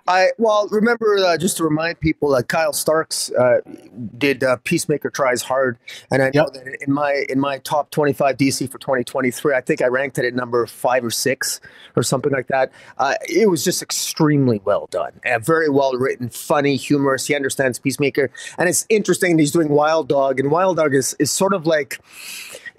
He's sort of like a Peacemaker-like character. The way I would describe this story, it's almost like Die Hard meets Peacemaker meets Gizmo. Except it's not in an airport. It's not in a Makakopi or whatever that high-rise building. Nakakomi, building, and it doesn't take place over Christmas. But this isn't a Christmas story. Die Hard is a Christmas movie, but this is not a Christmas story. But anyways, it's a lot of fun, and it's great humor, and Wild Dog gets his moment. The crowd cheers. The last time a hero managed to defeat the bad guy in front of a crowd, I remember that scene in Superman Returns where he catches the airplane in a baseball field and everybody cheers. Now this is Wild Dog taking out Gizmo on a field and says, "Wild, who dares?" says Gizmo. "Wild Dog dares." It takes away. There's just some fun moments here. This is really, give Kyle Starks more work, because this guy understands these characters, and admittedly, obviously, Wild Dog and Peacemaker are similar characters with sort of similar, probably, character dispositions. But give Kyle, and I'd be really curious, give Kyle another character, maybe different, because he seems to do his homework, and he seems to have a lot of fun writing his stories, and that fun comes through. And so I'd like to see him write some more DC characters to see what else he has up his arsenal, so to speak. And, maybe give him, I don't know, I can't, so I won't speculate, but give him any title. Speculate. I was going to ask. So, let's say he's got to write. I was going to say Suicide Squad, but we always seem to get a Suicide Squad story, and I think that's maybe too obvious an answer. But I wouldn't mind, give him something different, like give him maybe a Booster Gold or a Booster Gold or Blue Beetle or even just, I don't know, just go. Even give him a team. Give him a Titans, or give him something different. Give him a Stormwatch, or give him or even a Wildcats. This guy seems to have a lot of fun, and there's a clarity to his storytelling that I like. It's easy to catch on to.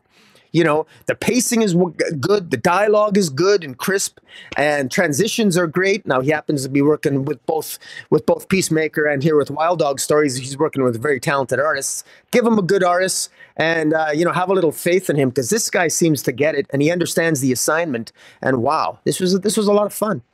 Yeah, I feel like Suicide Squad. Yeah, that's probably, but that's like the obvious choice. Yeah, and a lot of those are kind of tangential. Give him Crime Syndicate. Give him that. Yeah, you could do that as well. But again, you're like, I'm saying, let's put this guy on an A-list character, right? Like, so if we had to write somebody from the Justice League, right? So Superman, Batman, Wonder Woman, Green Lantern, Flash, Hawkman, Martian Manhunter, Aquaman, Green Arrow. Who? Yeah, I think of those, who would you? Like, he's going to be on a main character. Wow. Who would you give him? Jeez.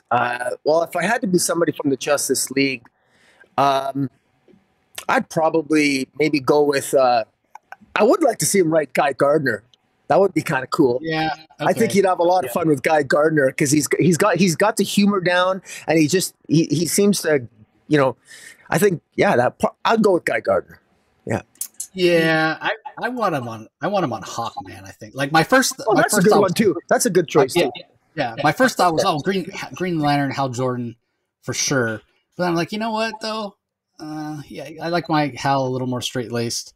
But Hawkman, like, I mean, I would argue that Hawkman is the most similar to Peacemaker and Wild Dog. You know, he's got that streak of violence in him.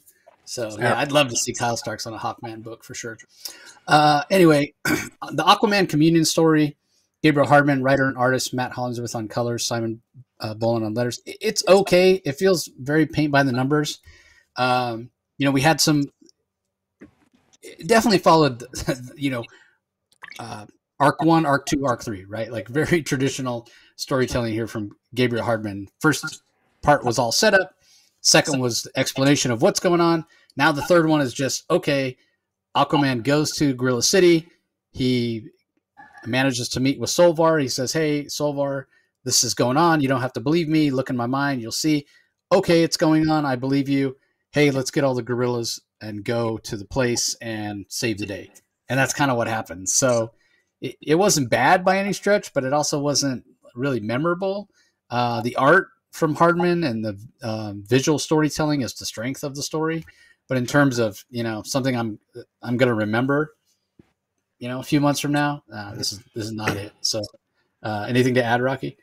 Not really. I mean, it's not Gabriel Hardman's fault that I'm just, most of the time Aquaman just doesn't, it's not a story that usually, it's not a character that I'm normally drawn to.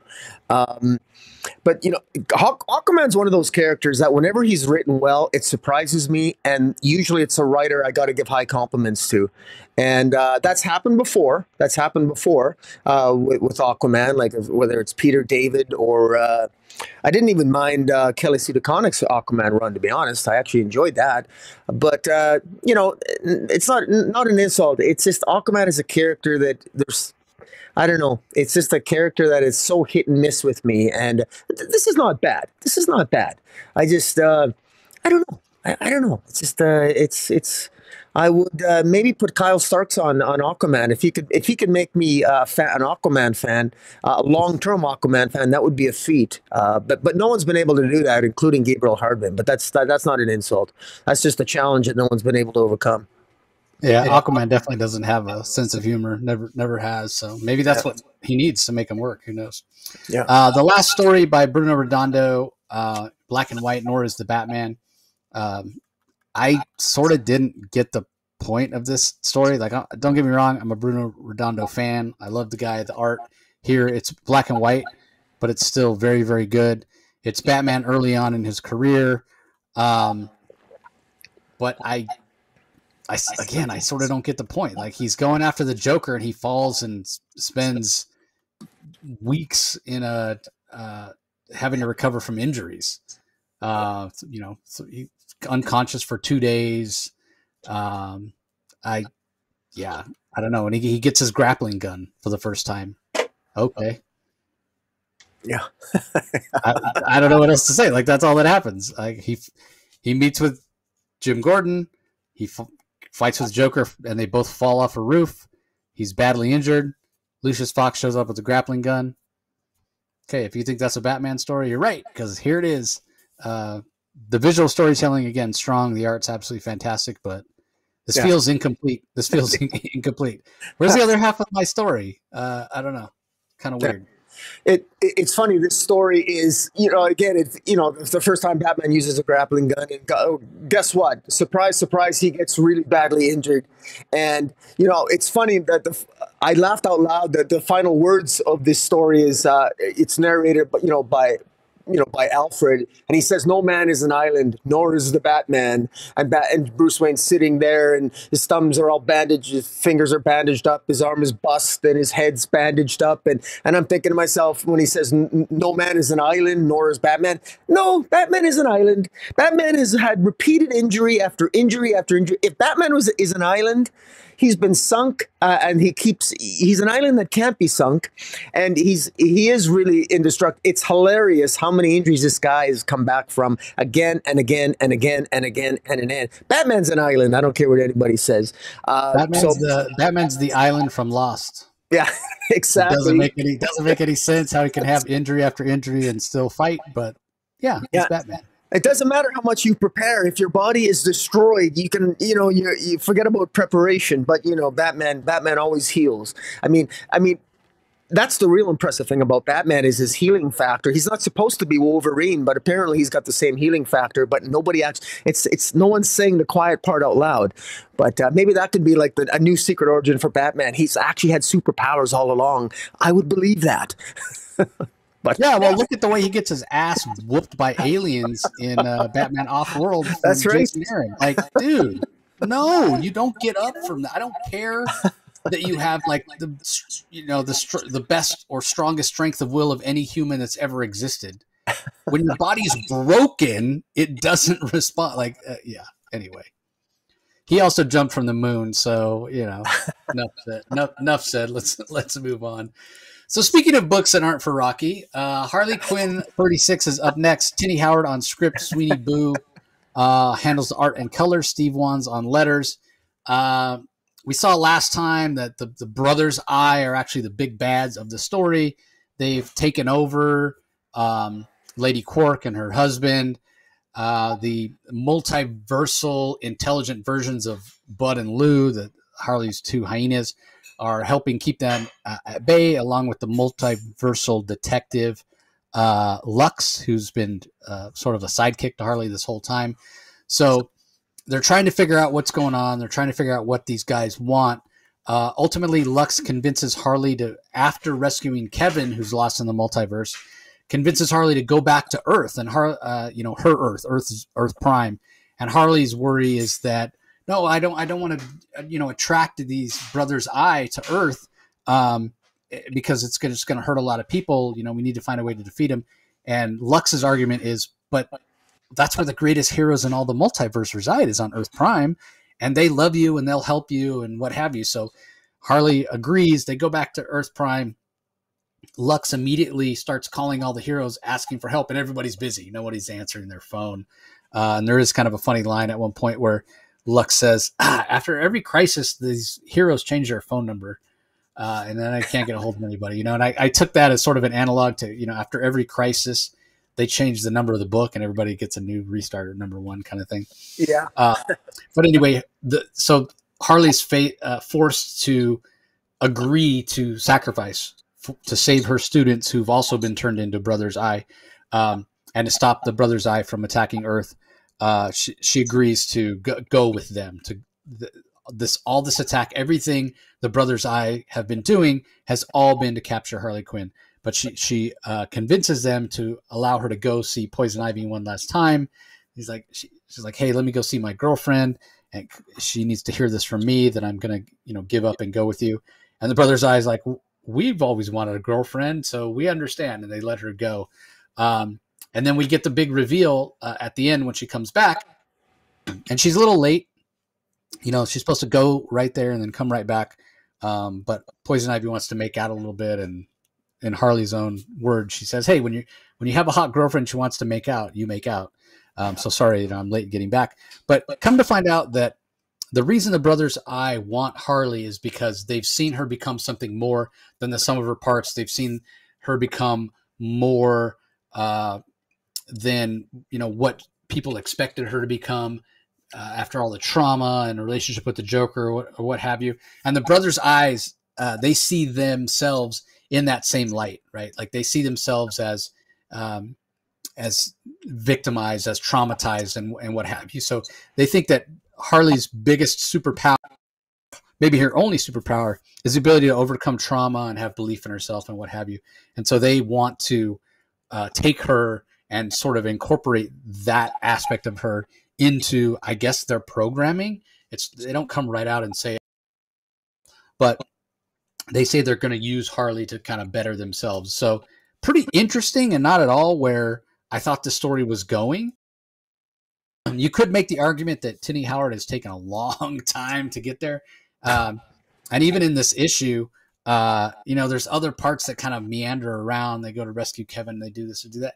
I sort of feel like some of it's not needed, but if you're a fan of the zany Harley and you like this story, it's just more of it to like, right? If you like this tone and you like the way Harley's been going, and it's been selling relatively well, certainly not at the heights it once was, but it's also not, at the lows it was either. As much as I liked the Stephanie Phillips run, it didn't sell real well. Neither did the Sam Humphries run that came before that. This is selling better than those two runs.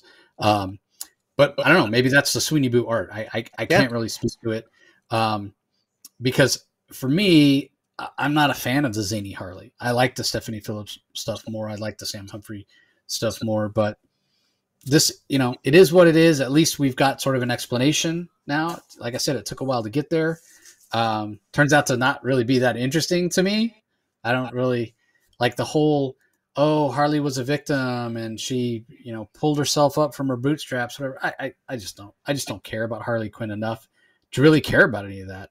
And I get that a lot of that was what Jimmy and Amanda did and taking her out of Gotham and getting her away from the Joker and whatever. And I recognize that, for the character was a healthy thing to do. Her relationship with Joker was very toxic.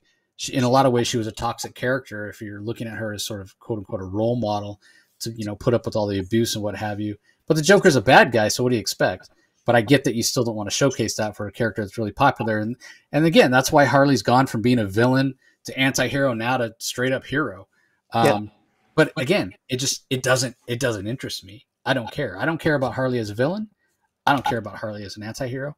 I don't care about Harley as a hero. I don't care that the Brothers Eye want to, somehow be more like Harley. Like, to me, that's not something you would aspire to. Give me the Harley that's intelligent and confident and sort of a badass, like to some extent, the Sean Gordon Murphy verse Harley, 100% to the extent of Joker Harley Criminal Sanity from, oh my God, I just drew a blank on her name. Miko Suyan and Jason Badower on art. Cami Garcia was the writer. That's the Harley I want. Like just a badass criminal profiler going after. You want to make Harley a hero? Give me that. But that's probably too far away from zany Harley origins because she doesn't crack jokes and she's not giggling and saying nonsensical stuff. But that stuff doesn't interest me. But again, I'm not the target audience for this either, Rocky. I mean, honestly, it's probably, 12, 13, 14-year-old girls that are reading this, that are buying it, that are keeping the sales propped up, and they're probably digging it. And it's when you talk about learning that lesson and being, getting over your trauma, whatever, that is a good lesson for young people to learn. You and I, we've either learned that lesson by this point, or we're so old we're never going to learn that lesson. We cause trauma. We cause trauma for other people to overcome. That's what. Exactly. We cause trauma to whoever is listening to the podcast. So anyway, at least there's forward. I'll say this: the art is gorgeous, and there's forward momentum in the story. You can see the light at the end of the tunnel now. So if you want to, like, the least common denominator for positives for this, you can look to that. There are moments here that are funny, that are enjoyable, and the art's fantastic, both in line work and color. So, I don't even know. Did you even read this? I did actually. And I actually echo your sentiment that look, if it's selling reasonably well. I mean, obviously, I'm pleased to hear it has an audience. That audience isn't me. It's not my cup of tea.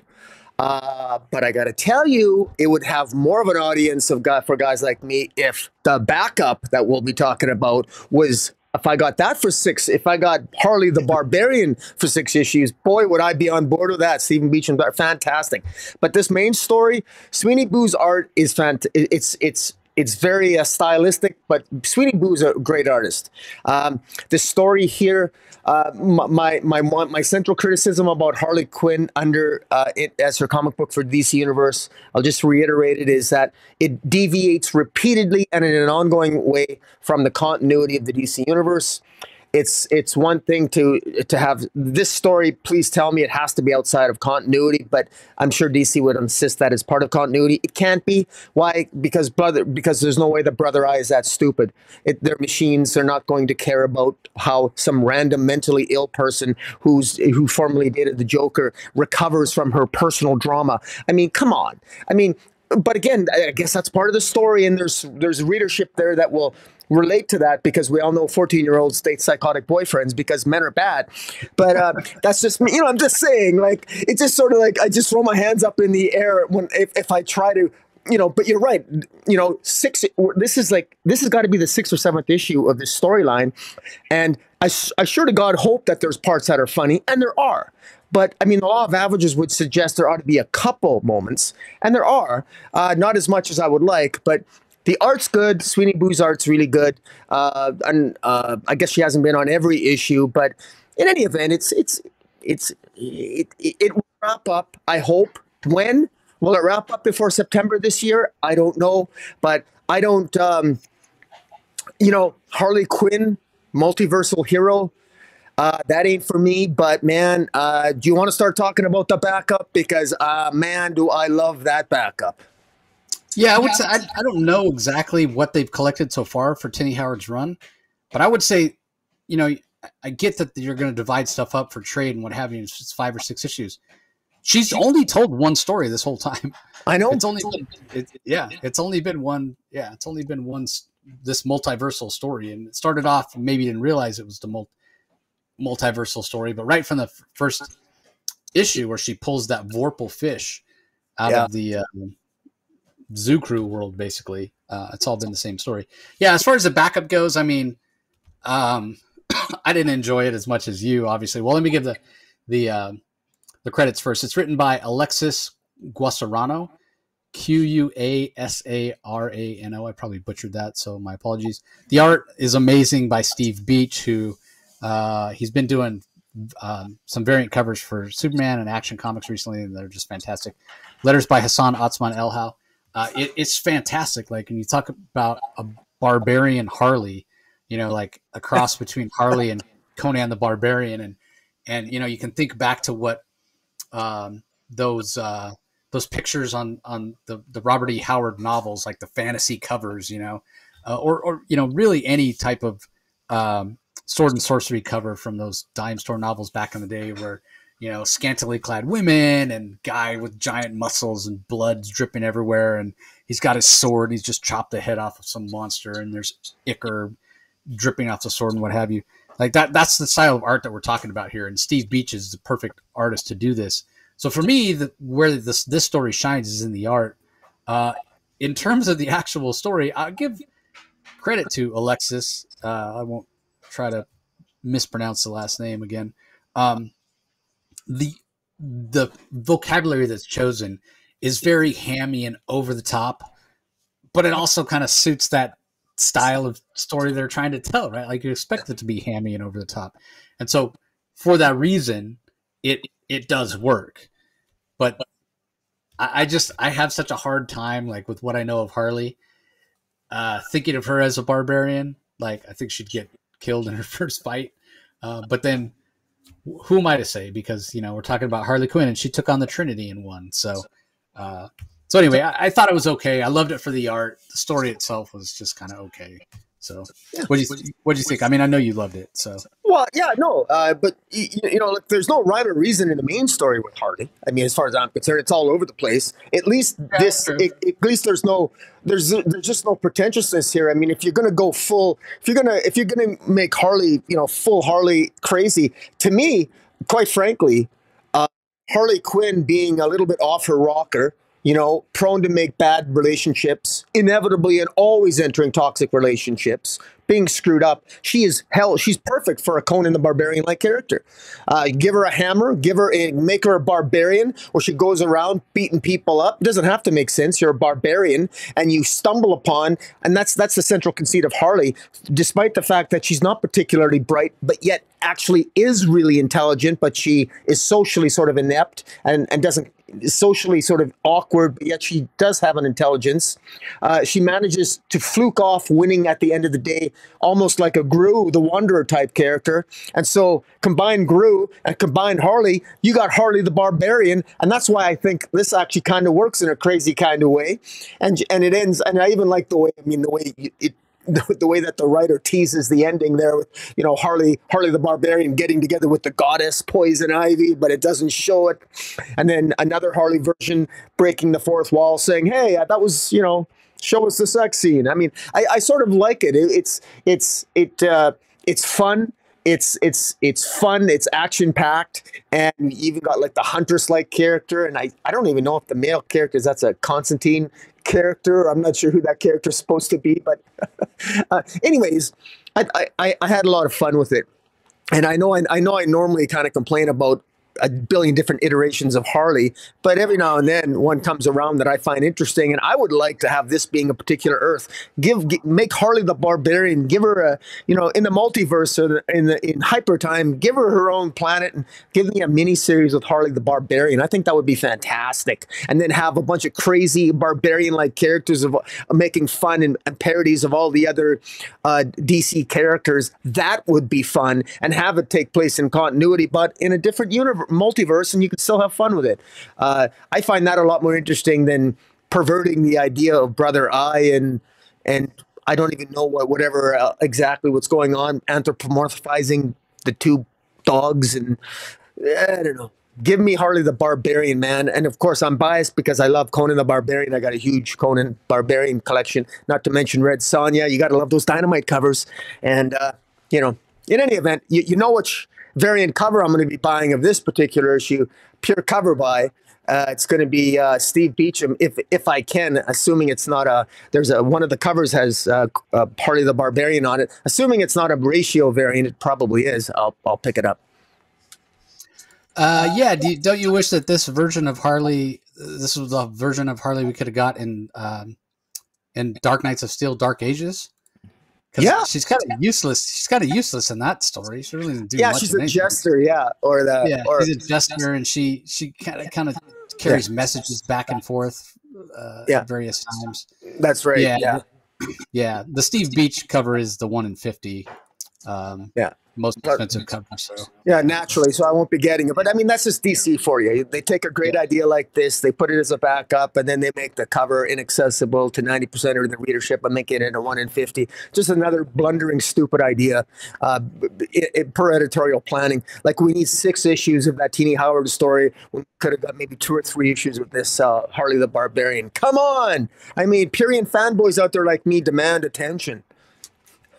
Yeah, you can always just save the digital version of the cover, and then you put it on for your wallpaper or something.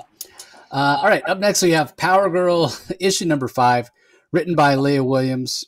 Art is by David Baldione, colors by Romulo Fajardo Jr., letters by Becca Carey. This is a really fun issue. It's a nearly silent issue. The Gary Frank cover is fantastic, and it very much hints at what's to come in the issue. It's got Streaky there taking a little nap, and Power Girl's looking at Streaky, thinking, "Oh, look at how peaceful Streaky is sleeping. She's probably dreaming of running through this little garden and chasing a butterfly or whatever." And then we see what Streaky's actually dreaming about, and she's out in space and she's attacking like some kind of a space fighter vehicle that's attacking her, and it's being flown by a dog. She's a cat, obviously cats, dogs, what have you. So it's fun. So it's a nearly silent issue with Streaky rescuing a bunch of animals that are being experimented on, that are being stolen. Some are pets, some are strays, what have you. But she's able to let herself, she kind of plays possum. She lets herself get captured, gets taken to this warehouse where looks to be some sort of mad scientist is experimenting on all these different animals. She frees the animals. It doesn't necessarily show that the bad guys get captured, but she frees the animals, and a lot of them are taken back to their respective owners. And then she goes and climbs in bed with Power Girl, who then wakes up. Screechy's been out on this. Streaky rather's been out on this adventure all night. Power Girl's like, "Oh, did you sleep well?" Blah blah blah, and walks out to the living room, and Kara is there, Supergirl's there, and we're gonna get a team up. So we're told what's coming next. We're gonna get a team up between Power Girl and Supergirl going forward, I guess. Supergirl does mention, as she's there to recruit Power Girl, "Hey, what we're gonna do might be illegal." So I guess that's supposed to be intriguing. I do find it interesting that DC's chosen to do this, and Leah Williams has chosen to do this because I've talked about it before, how there really is not much of a difference between Supergirl and Power Girl, and that's sort of the struggle. and the challenge with the two characters. So teaming them up, I guess we're going to see some contrast. And I feel like the whole reason this Power Girl series exists currently is they are trying to differentiate. That's why they changed Power Girl's name from Karen Starr to Paige. I don't even know if we've gotten a last name. They're giving her this job at Star Labs. Like, they're doing a lot of stuff to try to make her different, differentiate her from Kara, from Supergirl. But I don't know, man. At the end of the day, it's a blonde person that has the same basic powers as Superman. People are constantly going to get them confused. That's just the way that it goes. But this was a fun issue. Really fantastic art from David Baldione, and that Gary Frank cover's awesome. So what are your thoughts on it, Rocky? I want to give a compliment to artist David Baldione. I thought for Streaky, I mean, this is an issue about Streaky the cat, who is actually Supergirl's cat, but Power Girl ended up acquiring it, and Supergirl never objected to it. There's actually a cool scene where Streaky goes up and is looking for the lost pets, and she uses the cat is using her super senses, just like Superman would if he hovered over the city and can hear everything. There's this cat, and this cat can, with its super senses, can locate it and then swooshes down to the rescue. I mean, this is really anthropomorphizing this cat without actually converting it to a human, to a superhuman. That I thought it worked very well, and it's a mostly silent issue, and I think it worked. I think it worked pretty good. I think it's a little bit by the numbers, a little bit close to the nose. It's not particularly complicated. I would have. It would have been. I don't know who this villain is, but I wonder if Streaky now has her own.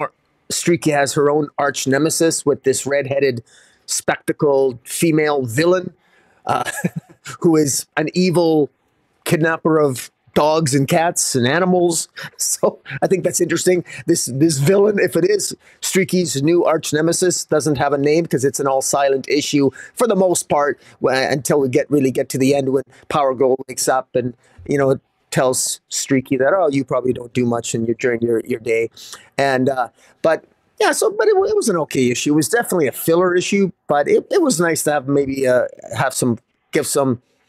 to have a break, I suppose. Although, scratch that, I would rather not have a break. I don't think Power Girl should have a cat. I don't like cats. I'm not a cat lover, straight up, at all. I find them annoying, and I find that they take up space. And if I think an accurate representation of a cat with superpowers would truly be a supervillain by every stretch of the imagination. But I digress. I have mixed feelings about Power Girl and Supergirl sort of teaming up. I think the whole point of a Power Girl comic is to show how Power Girl is different and to differentiate her from Supergirl. Putting her on an adventure with Supergirl, I guess that's one way of doing it. And then during the adventure, Lee Williams could show how Supergirl and Power Girl are different, I suppose. That's one way of doing it. But because it is odd that Supergirl doesn't have her own comic, but Power Girl does. But I keep thinking of Jimmy Palmiotti's and Amanda Connor's Power Girl run, which, to me, it's beloved. Like, I just absolutely love it, and it was so much fun. And and Karen, as she was now known as Power Girl, she had her own villains, she had her own personality, and had a very unique particular style. And I don't know why. I would hope Lee Williams would be a little bit more, take a little bit more risk and try to distinguish Power Girl more, moving her away from Supergirl. But hey, you know what? Maybe she's being told by editorial, team up with Supergirl because maybe that leads to more sales. I don't know, but I got mixed feelings about it. But I've liked Lee Williams so far, and I've liked the symbiote ship. I like that storyline leading up to this. This is definitely, though, as kind of like this is taking a break type of issue, and for cat lovers, you got to pick this up for sure. Yeah, 100% an issue for cat lovers. All right, up next we have Green Arrow number 8 from writer Joshua Williamson. Pencils are by Phil Hester. Inks by Eric Gapster. Colors by Romulo Fajardo Jr. Letters by Troy Petrie. So at the end of last issue, we saw Onomatopoeia on the roof looking down at Connor Hawke and Oliver Queen as they were having a conversation. And then this one kicks off with this issue kicks off with Oliver Queen dead in the morgue, and then we flash back, and Connor's there and like, oh my God, we couldn't stop him, what have you. Um, and yeah, supposedly Onomatopoeia killed Oliver Queen. Connor's out for justice. We find out that after Connor follows Onomatopoeia to a yacht out in the harbor where Brick is, so Brick hired Onomatopoeia to kill Oliver Queen. And the reason that Brick did it was because of Amanda Waller's claim that if you can kill a superhero, you can get immunity and you can get all this money and get paid and get rich and what have you. So that's what Brick took it upon himself to hire somebody because in his words, Onomatopoeia can kill a bunch of people and he didn't want to get his hands dirty. But what we learn is that it was all faked. Oliver Queen is not really dead. And in fact, the Onomatopoeia that goes to meet Brick is actually Oliver Queen in disguise. And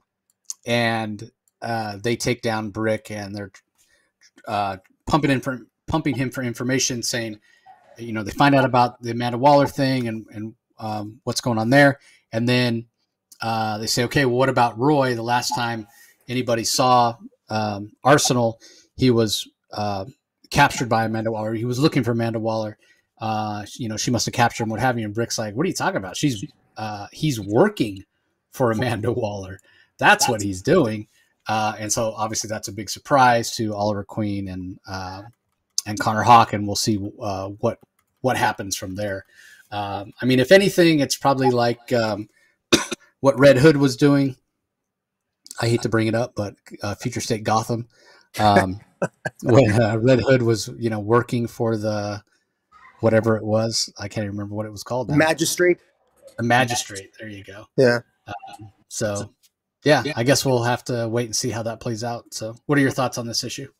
It's an okay issue. I want to give a shout out to Phil Hester. The last time we saw his art was on Gotham City Year One, or at least that's the last time I remember his art. And Gotham City Year One was my favorite DC comic overall of 2023. So shout out to him. I thought he complemented Tom King's story very well.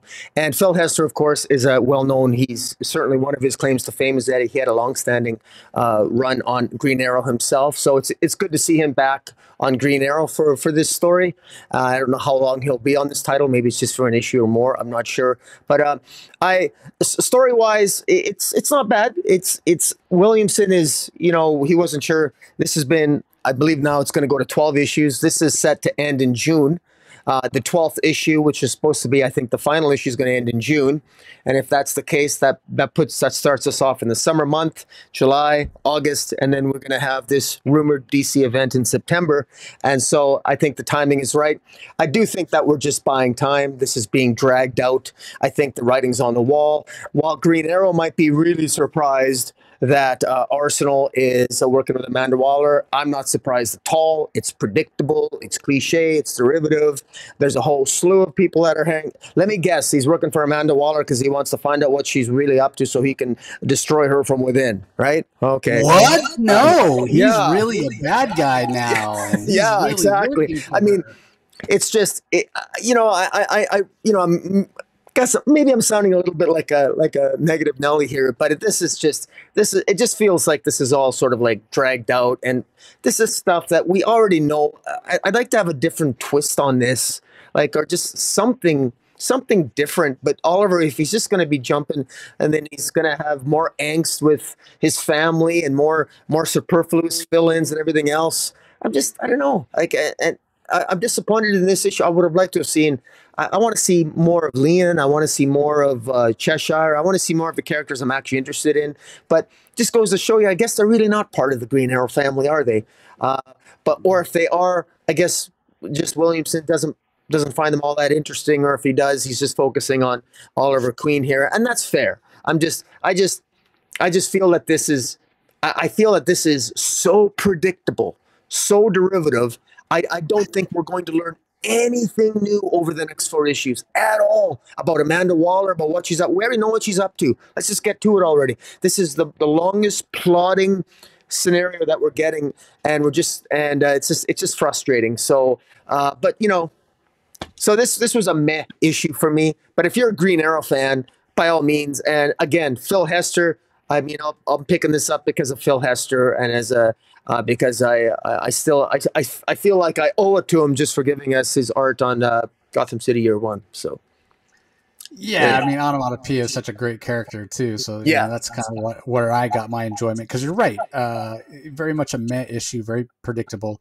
It goes back to what I was saying at the beginning when I talked about the overall week and how it's just sort of, just kind of average. And then I've been saying it throughout, right? Like I talked about it with Raven, where it's the same story over and over. Here we go with Amanda Waller, same story over and over. Here we go with Green Arrow. Say it's just everything is just so, like you said, derivative and plotting and retread. And these characters have been around for decades. It's getting a little more challenging. So I don't know. I don't know what the answer is. More dynamic editor, more dynamic editor in chief, better publishing decisions. I don't know. I don't know. All right, last book we're going to talk about in detail. Amazon's Attack Part 4. Josie Campbell is the writer, Vasco Gregev on art, Alex Squirmus on colors, Becca Carey on letters. I'm going to let you go first, Rocky. Do we have a rant incoming? I don't know. Let me see here. I just want to put. Sorry, I'm just. Where's my? Oh, there it is. Yeah. Well, there's really not much to rant about here. I find this issue, this it's part 4 of the Burning City. It's Amazon's Attack is a sort of a collateral series or a side issue series that sort of you can read it as a supplement to Tom King's Wonder Woman. Although I don't think it's necessary, but it does perhaps explain the larger world at stake, and that is essentially the rest of the Wonder Team. You know, Nubia and Mary Marvel and Wonder Girls, or and Yara Flor, sorry, and Queen Faruka. Yeah, they're battling against Eris, or the god of chaos has been killed, and these apples of discord have been used by a force by the enemy that we're not really clear who the enemy is yet. And these apples of discord have been used around the world to actually get the entire world against the Amazons, not just the U.S. Because there's pockets because they're prior to in the events following the alleged or the Amazonian terrorist attack on that bar in Wonder Woman issue 1, the result was that various pockets of the world, particularly Greece, allowed Amazons to seek sanctuary protected by the country of Greece. And there were other pockets of resistance and pockets of protection at various places around the world. And unfortunately, because these apples of discords have been used to seed discord, Amazons have fewer and fewer places to hide out in safety, other than if they're on Themyscira proper. And this issue really, just from last year, not a heck of a lot happens. It's there seems to be some of it seems a little bit silly. There's actually pamphlets that are handed out at various parts of the U.S. Are you harboring Amazons in your home? It seems very McCarthyism, like really embracing inner McCarthy. This idea that, you know, they're really doubling down. America's really being psychologically manipulated, I'm assuming, through these apples of discord to really hate Amazons and to ostracize them. And meanwhile, Queen Nubia knows something's up. Yara Flor is and Wonder Girl end up being attacked by the U.S. military, and then and all it is a giant fight scene, and they're attacked because they're Amazon. There's no movement of the plot. And last issue we had Mary Marvel in prison talking to Georgina Savannah, and she was trying to escape prison, and for some reason it takes her so long to just walk out of the prison and say Shazam. This feels really dragged on in this issue. Not much happens, and it ends with Queen Faruka being essentially confronted by Peacemaker. So again, we're getting we're getting sort of a piecemeal movement of the plot. You can kind of tell. I'm guessing this is 6 issues long. This series, at some point, they're going to wrap up and destroy all the apples of discord. In the meantime, I'm not sure how that's going to coincide with Tom King's Wonder Woman, because right now it's. And this is a criticism and maybe a mini rant, but I really feel that there's not a great deal of synchronicity between Tom King's Wonder Woman and this. There is on the surface that we got the apples of discord at play that's working in conjunction with the Sovereign over in Wonder Woman. But I just feel it's just to not have the Sovereign here, to not have the Sovereign make an appearance, to not have any of the villains that we got in issue 5 of Wonder Woman, of Grail or Angleman or Dr. Psycho, to not have them make an appearance here, but have a completely different set of villains in Amazon's Attack. That doesn't feel like a crossover. It's a huge missed opportunity. It feels like a huge disconnect, but you can't have that. And I hate to say it, as much as I love Tom King, and people who watch this and listen to us know that we love most of what Tom King does. He just doesn't play well with others. He just doesn't. And so I can understand that. But I feel that what a missed opportunity that we're getting. Really, Georgina Savannah is one of the villains. And I don't even know who the other one is here. I forget his name already because he's that uneventful. Count Vertigo. I mean, come on. Yeah. I mean, why not have actually Amazonian villains, Cersei or Grail, or spice things up a bit? This is just, I don't think that, in fairness to Josie Campbell, the writer, I don't think she probably wasn't allowed to play with all the action figures in the sandbox because that's Tom King's domain, and that's unfortunate. But it just tells me that there wasn't enough collaboration or coordination of the storylines, because I would have liked to have seen more overlap there, because we both know that. I mean, here's what's really, really disturbing to me. Tom King's story is very, very slow. He's at issue 5, and we just got introduced to the villains who's at play. And this is going to end in 2 issues, this Amazon's Attack, I think. And so that's going to put us to issue 7 with Wonder Woman. And there's no way that story is going to progress that far to resolve this storyline, I don't think. So I'm trying to, in my head, how are you going to reconcile these 2 stories? I think the short answer is that you probably won't be able to, or I'll have to do some fanciful headcanon. But I know that I'm overthinking it, but that's what I do when I read Wonder Woman, so sue me. And but I'm just, again, Josie Campbell's a good writer. In fact, she's probably, out of all the Trial of the Amazon stories, which we frankly most part didn't like, Josie Campbell was the one that at least put more lipstick on the pig of that series, of that storyline, than any other writer did, hands down. And I think that's why Josie Campbell is getting these stories to write, and deservedly so. But I have a sneaking suspicion here that she can only do so much with these characters, because frankly, they don't really have a lot to do. The 2 Wonder Girls here fight the U.S. military, and they have a glorified conversation. Nothing really happens.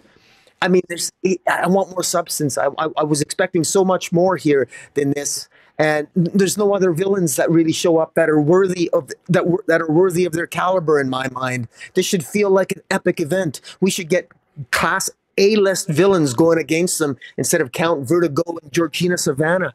I mean, this is just, this feels like they're hitting below their pay grade, and it's just frustrating to me. But it is what it is. So it's a mini rant there. I hope it improves over the next 2 issues, because right now I'm not finding this particularly exciting. But maybe you feel different.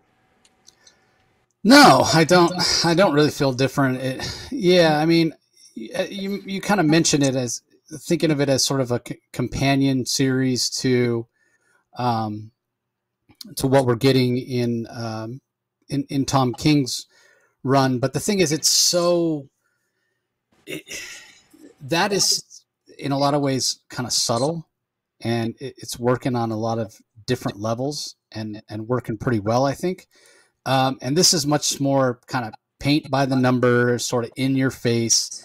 And so the tone and the structure and the pacing of these 2 different stories are so wildly different that you can't help but feel like, am I reading 2 stories that are in kind of in the same universe? You know what I mean? because they're so different. Now, that being said, and what I do love is the art. The Vasco Gregev art is really, really great. Really like what we're seeing with Gregev's art. But again, this is just sort of okay. It's just sort of average. And yeah, I agree with you in terms of a companion piece to what Tom King's doing. Yeah, I mean, you're probably right. Tom doesn't always do his best work when teaming up with others. And so I'm sure there's probably not a lot of, crossover when it comes to it in terms of what these writers are doing. So yeah, it just ends up being okay, unfortunately. So anyway, that's going to do it for the books that we're going to talk about in detail this week. In terms of collections that are out from DC, we have a few of them that are out this week. So, sorry, I'm trying to get this stupid thing out of the way. Okay, so in terms of, why is it showing me collections from everybody? I only want to see DC. Okay, in terms of collections this week, we've got Flash, the 1 Minute War trade paperback. So that's the Jeremy Adams event from a couple of years ago.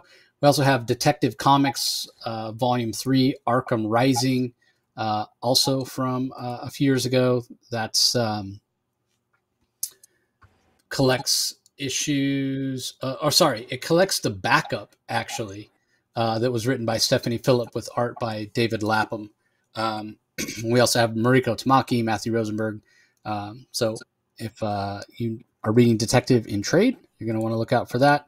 And then finally, we've got the DC Power Celebration hardcover, which collects the DC Power anthology from last year, which celebrates Black History Month. And obviously with February coming up, February 2024, we're going to have a new DC Power book that's coming out this coming month as well. So that does it for collections. Moment of truth, Rocky. Got a pick for book of the week? Yeah, I will. Let me see here. Yeah, I am going to go with the one that. I'm going to go with Detective Comics for my pick of the week because it. I thought that challenge. I really like what the Doctor Hurt. I'm fascinated by Doctor Hurt, and it's funny. I was never fascinated by Doctor Hurt when Grant Morrison wrote him because, quite frankly, I just plain forgot about him. Never found him a particularly interesting character under Grant Morrison. For some reason, I am under Ram V, and maybe it's just because the inclusion of Doctor Hurt is it's interesting. And I really like that backup by Dan Waters. And I really like I'm intrigued by Batman having the hallucinatory sort of conversation with Doctor Hurt in the desert where Talia took him. And even with the investigation of the Question, I think it works quite well. And just the combination of all three of those stories combined in one book. And again, I should also mention even the cover dress. I should say that if you actually, when I look at all my Detective Comics and the cover dress of Detective Comics, they're actually gorgeous covers. If you just look at them one at a time, it's just artistically brilliant. And I love the artistic consistency on the cover dress and trade dress of Detective Comics with cover A's with Ram V and how the story has taken shape. And again, I like how Ram V started off maybe annoying me by being a little bit pretentious, but the story has captured my interest, and it's something where I feel like I'm being challenged when I read it in a good way, as opposed to having my intelligence insulted like I have in some other DC comics. So, what about yourself? So interesting. I'm like, can I pick? Do I pick Batman Brave and the Bold just based on the Wild Dog story? Like, is that what I should like? I'm thinking maybe I should try that. But and the Joker Batman story is interesting as well. And like you said, I don't know how purposeful it was, but you can't think of that story as tying in a little bit with the Joker Year One story that's coming from Zdarsky. Or do I go with Penguin because it really kind of changed my perspective on who the Penguin is as a character in terms of him just being this really bad guy, this really evil guy. So I think ultimately I'm going to go with Batman, Brave and the Bold. Again, I think there's a lot of value to that Joker Batman story. Brilliantly done, brilliant artwork from Mitch Gerrits. And even though the Bruno Redondo had great art, story felt a little incomplete, and the Aquaman story was just sort of okay. That Wild Dog story was just so entertaining and so fun. It was, and it was one of those stories that while I'm reading it, I'm like, oh my God, this is so good. Oh my God, this art is great. The emotional beats are great. The facial expressions are great. The coloring is great. Like it's one of those stories that while I'm reading it, I'm appreciating how much I'm enjoying it. So even though it was, only 1/4 of the issue, that's how good it was for me. It carries the day, and I'm going to pick Batman Brave and the Bold. So that does it for this episode, everybody. Be sure you subscribe to Rocky's channel. Like he mentioned, he's got his Best of DC for 2023 up there. He's got tons of other content. So you want to be sure to go and check it out. Subscribe, ring the notification bell, leave comments. We love to have conversations with viewers and listeners in the comment section on YouTube. So be sure and check that out. If you're not sure where to go, just head over to YouTube, Comic Space Boom, ! And you'll find all of our DC spotlights there. Conversely, if you check us out on DC every week and you want to be sure not to miss out on the other audio-only content from the Comic Source, just go to wherever you get your podcast and do a search for the Comic Source.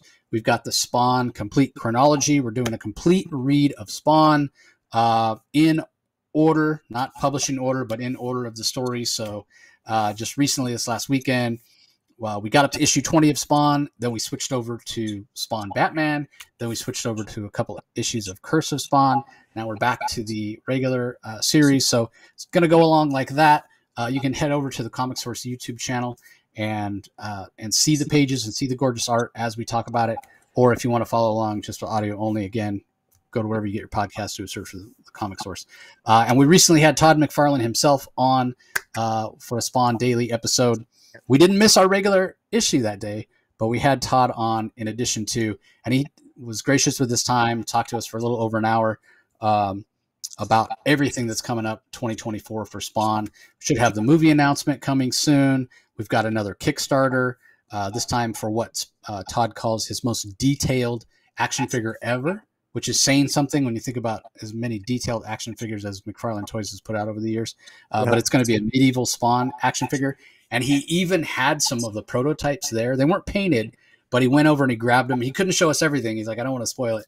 But he held up some of the pieces, some of the weapons, showed us how they're going to attach. A lot of times you get like extra weapons or what have you for toys, and they snap on and snap off. Todd doesn't want to do that because it can break, what have you. So these have little magnets where things stick on by magnets. And he also has the weapons where you can take the bottom of the hilt of a sword. You can take the bottom of it off, the little knob, and then you slip it into the hand, and then you put the knob back on so it doesn't fall off. But you don't want to actually push that knob all the way through the hand, because then it stretches the hand out. Like, he had all this cool stuff, like only something Todd McFarlane would think. I was like, only you would think of that. He's like, well, when I'm messing around with my action figures and then the fingers get all loose and it doesn't hold the weapon. And I'm like, this guy's like 60 years old. He still plays around with his action figures. That's awesome. Yeah, that's awesome. And yeah, there's a bunch more series coming in the Spawn universe. Sam and Twitch and a bunch of stuff coming. So go listen to the McFarlane episode. It was a lot of fun, and it's always great to talk to Todd. So like I said, that's gonna do it for this episode, everybody. We appreciate you joining as always. Anything to add, Rocky? You got anything coming up that you want to tease? No, I don't have anything coming up this week that I'm aware of, and to the extent that I do, I'm keeping it. I don't want to confirm it because I might change my mind, but I do want to say I love that Todd McFarlane interview. I never watched it on YouTube. I listened to it, and it was really good. And he's got me excited for some future ongoing Spawn titles. I got to say that. Yeah, I mean. Gunslinger Spawn back in the Old West with Jimmy Palmiotti. I know. Like, I may be more excited for that than I ever have been for anything. I want DC to let him have Jonah Hex to make a guest appearance. That would be awesome. Well, I mean, Jimmy's always down to write a Jonah Hex series, and DC's like, no, it doesn't sell well enough. So McFarlane's like, oh, you want to write a Western? Here you go. So yeah, really looking forward to that. So anyway, that's going to do it, everybody. Appreciate your support as always. We'll talk to you next time. See you later.